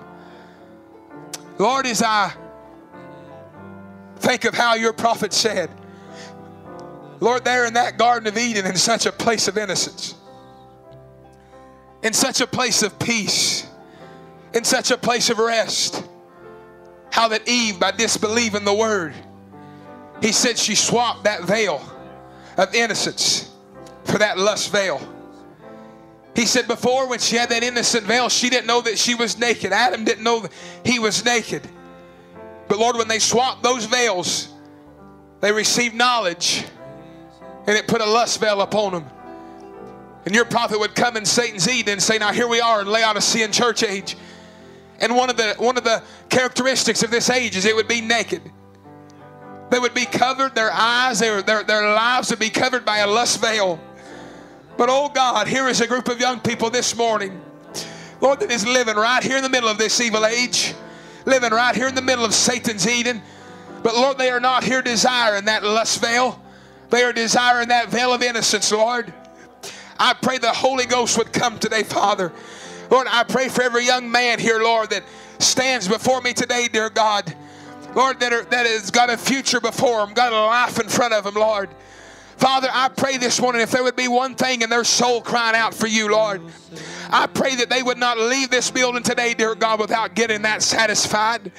Lord, because that thirst is not going to be, it might quieten down for a little bit, but Lord, it won't quieten for all. Lord, that thing will begin to cry out again. It'll begin to scream out again, Lord. And Father, as your prophet opened that message and said, dissatisfied people running to drugstores and buying pills to commit suicide and running to the bridges and jumping off, terrible things, Lord, because of dissatisfaction in the land. Father, as message believers, we ought to be the most satisfied people. We ought to be the most happiest people, Lord. I pray for every young man here today, dear God. Lord, as they come to crossroads, as they come to places in their life and in their journey, Lord, and they don't know where to turn, they don't know where to go, I pray, O Lamb of God, that you would come to them today, Lord. I pray that they would surrender to you. I pray they would come up to you today, Lord, and lay their hands upon your head as it was. They would identify themselves with you, dear God, that sin nature, that nature they're carrying can be transferred from them onto you, Lord, and that innocence could be transferred from you onto them. Oh, Father, I pray for every young lady here today, dear God. Lord, I pray you would build a hedge of protection around her life. Lord, as the world is so pulling and as the world is this identity crisis, Lord, where women scream they can do what men does and men scream they can do what women does. And there's no separation no more. There's no more identification no more. It's just an age of chaos. It's an age of confusion. But, oh, God, I pray today, Lord, you would take my sisters here. You would take them, Lord, into your arms this morning, dear God.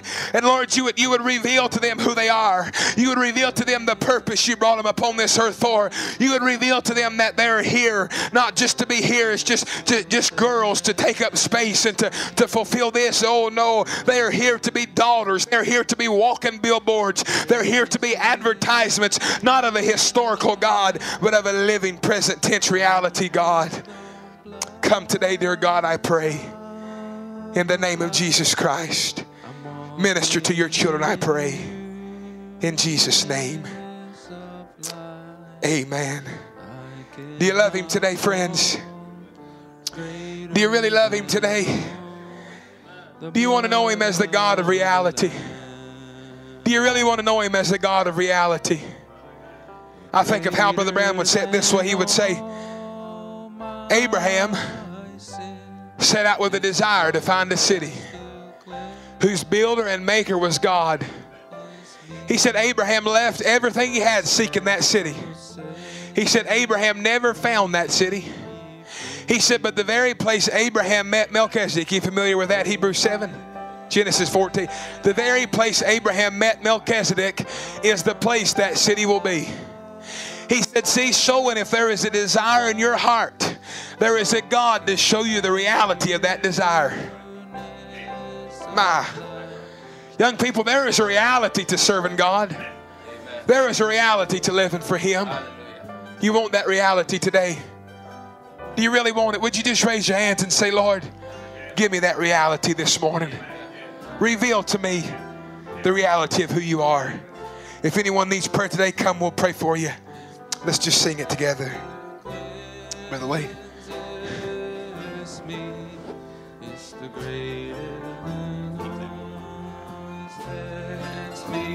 Amen. Let's sing the hymn. Worship. Today's July the 4th. Today's Independence Day. Today's a day for you to lay down everything that you brought in here. You've heard the sound of the trumpet.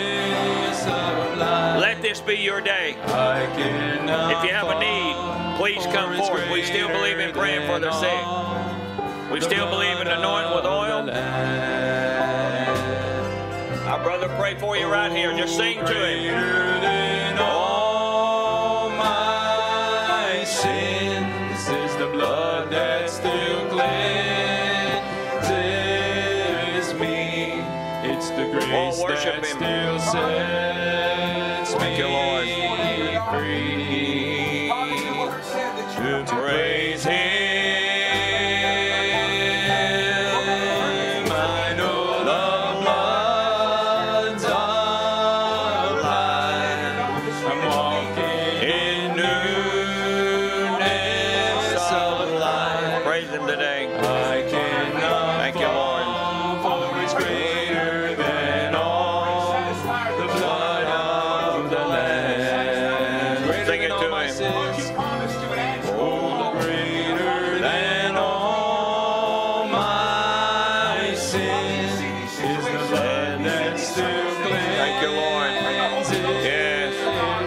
Lord, bless him, Father. Yes.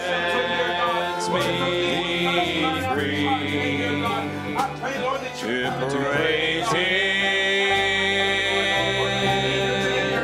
I know the lines of life. Come on, yes, Lord. Newness of life. I cannot fall. Think about it.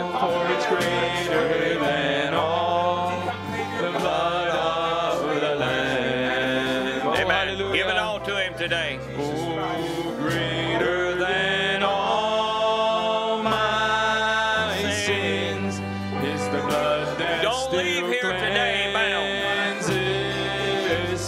Let it go today. that still sets me free. Have your own Independence Day. To praise Him. Have your own Independence Day. The blood's the light. Don't walk out that door. Today is your Independence Day. Than all the blood of the Lamb. You know, man stood, every country has an Independence Day. But you need to have one for yourself.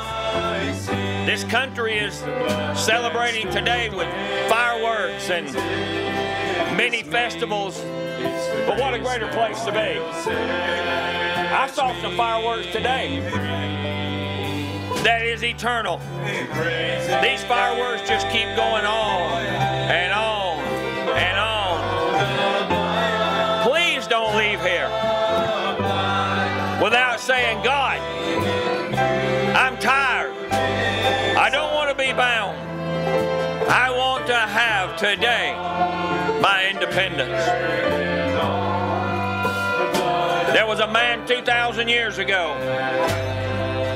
He raised his hands up and he said, I declare to you today, this is your Independence Day.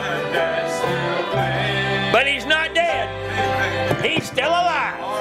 And he's here today to give you what you asked for. Amen? To praise Him. Let's all lift our hands. Just worship for a few minutes. Hold on the blood applied. Oh, thank you, Lord. In newness of life. Yes, thank you, Lord. More than all the blood of the Lamb. Amen. You know that lamb died, and as Brother Andrew said, he just kept on sinning. There wasn't anything to take it away. But God didn't require a lamb to take away sin. He required a man. Because that blood couldn't do anything of that natural lamb to cleanse you. But God Himself came down here, the Lamb of God, to take away the sin of the world. And a man died for you. God died for you. Amen?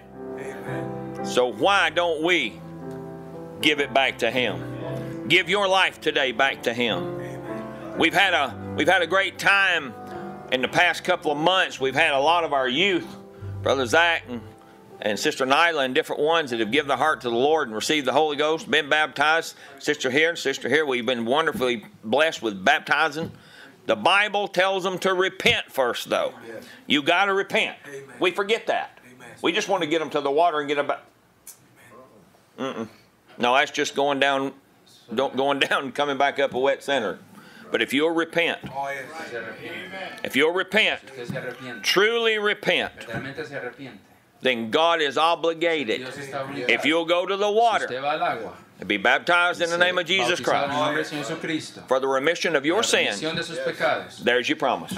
You shall receive the gift of the Holy Ghost. Amen? And it's a gift that He wants to give to you. What an independence day. What a time. Here it is, July 4th. And we're in our 49th year as a church. And we've got all these brothers. How many of you are from Jacksonville? Let's see the Jacksonville church. Raise your hand. Up high. Give them a hand clap of praise. Now, how many of you are from Beaufort? Raise your hand. Higher. Okay. Let's give them a good hand. How many from Brother Martin's church back there? How many we got the row there? Brother Martin, he's just one of us. He's not new. He's been here before. But God bless you. Thank you all for coming. Listen. Keep this going on. We need young people to serve the Lord. Young men, stay pure. Manténganse puros. Young sisters, stay Jovencitas, pure. Manténganse puras. Amen. Because we need deacons, elders, if this thing keeps going on, man. Más adelante, predicadores. We need you. Los necesitamos a ustedes. And God needs you. Dios lo necesita. Amen. And He wants you to serve Him. Usted lo sirva a él. So as we celebrate this Independence Day, Este día de independencia. you just realize when you walk out that door Que cuando ustedes entraron por esas puertas, that if you're born que again, si usted ha nacido de nuevo, you are the freest usted person es la persona más libre to ever live on the que ha face of vivido this sobre earth. la faz de esta tierra. Think about that. The freest Piensen en person. eso. La persona más libre. So don't walk out of here bound. Entonces no salgan de aquí atados. You can be free. Pueden ser libres. Amen. God bless you. Dios los We want to pray over the food. Vamos a orar por la comida. Please, visitors first. Los visitantes primero. So if you're a visitor, you go Si usted es un visitante, and get your food. Coja su comida. The sisters will show you where to go. Las hermanas les van a mostrar para dónde tienen que pasar. And just eat to your heart's Y coman desire. hasta que ustedes quieran Amen. comer. And then the rest of us will Y eat el resto nosotros afterwards. después iremos. And then fellowship, Y después compañerismo. as long as you want to. We're Todo here lo que all ustedes day. tengan, ustedes tenemos todo el día. We have nothing else No special tenemos nada más especial para except hacer. you. Solamente usted. Celebrar Amen. usted. Get to know somebody different. Conozca a alguien diferente hoy. Get to know a friend. Conozca a un amigo nuevo. Amen. Tell the world Dígale al mundo that Jesus Christ que is alive. Jesucristo está vivo. And He's alive in Y Él you. está vivo en usted. Amen. God bless you. Dios los Thank you for bendiga. everything. Gracias por todo. How many of you are going to be back tomorrow? ¿Cuántos van a venir mañana? Raise your hand. Levanten sus manos. Hold the hand up. Levanten Be back sus- mañana. ¿Cuántos los que van a venir mañana? Okay. All right, good. We just wanted to know kind of Que how many solamente people más o are going menos to be here. queríamos saber. I know you're going to be here tomorrow. You go to Sé que church here. usted va a venir mañana porque usted viene a la iglesia aquí. Wise guys in every crowd. And it's Aaron's boy. It's Aaron's boy. What do you think? Let's give our pastor, our preacher a good hand right there. Dele un predicador. And our pastor in the back, Brother Dale, let's give him a good hand for allowing us to have this service. And thank you all for coming. God bless you. Gracias por todos por Let's- venir. All minds clear. Todas las mentes están claras. If you need anything, see Brother Bob, myself, Necesitan algo, mira, Brother vean a mí, Luis, el hermano Bob, el hermano and there's some Luis, other brothers otros around that'll hermanos help que you hay por aquí downstairs. que los pueda ayudar. So God bless you. Have fun Dios los bendiga, diviértanse. and go with God. Vayan con Dios. Take your light out into that world Lleven esa luz and let it shine. y que alumbre. Amen. Let's bow our heads. Miremos nuestro rostro. Dear Heavenly Father, thank you for this day that you've given us. We thank you for the word that went forth. Father, we know that it will never return void, but it will accomplish that which it was sent for. Father, as we know that the word is eternal, that maybe not today, but tomorrow, the next day, or 2 weeks from now, it'll still be doing what it said it would do. Hallelujah. Change lives, Yes, Lord. Yes, save souls, heal the sick, yes, Father. and raise the dead. Thank you, Lord. Father, we pray that you'd be with us now as we go downstairs to eat a natural meal. Thank you again for the spiritual food that we got today. Thank you, Lord. We pray, Lord, that tomorrow that will continue, Lord, in our regular service. We ask you, Lord, that you would sanctify the food that's down there, that it will, Lord, we'll take it in our bodies, and Lord, it'll make us strong and healthy. Forgive us of our sins, Lord, and the things that we do wrong towards you, Lord. But you said that you're an advocate, Yes. you're a high priest, and as our brother said, that will eradicate our sin. Lord, we thank you for that. The world knows nothing of this that we know, but we sure wish they do. Lord, we pray that you'd be with us, be with the ones that maybe have to travel back home today, that you'll keep them safe, Lord, and that you'll be with us as we go on our separate ways, Lord, until we meet again. Father, give us this day our daily bread. In Jesus' name we pray. Amen. You're dismissed. God bless you. Visitors, go first. Line up downstairs. That morning we shall see Jesus in the air.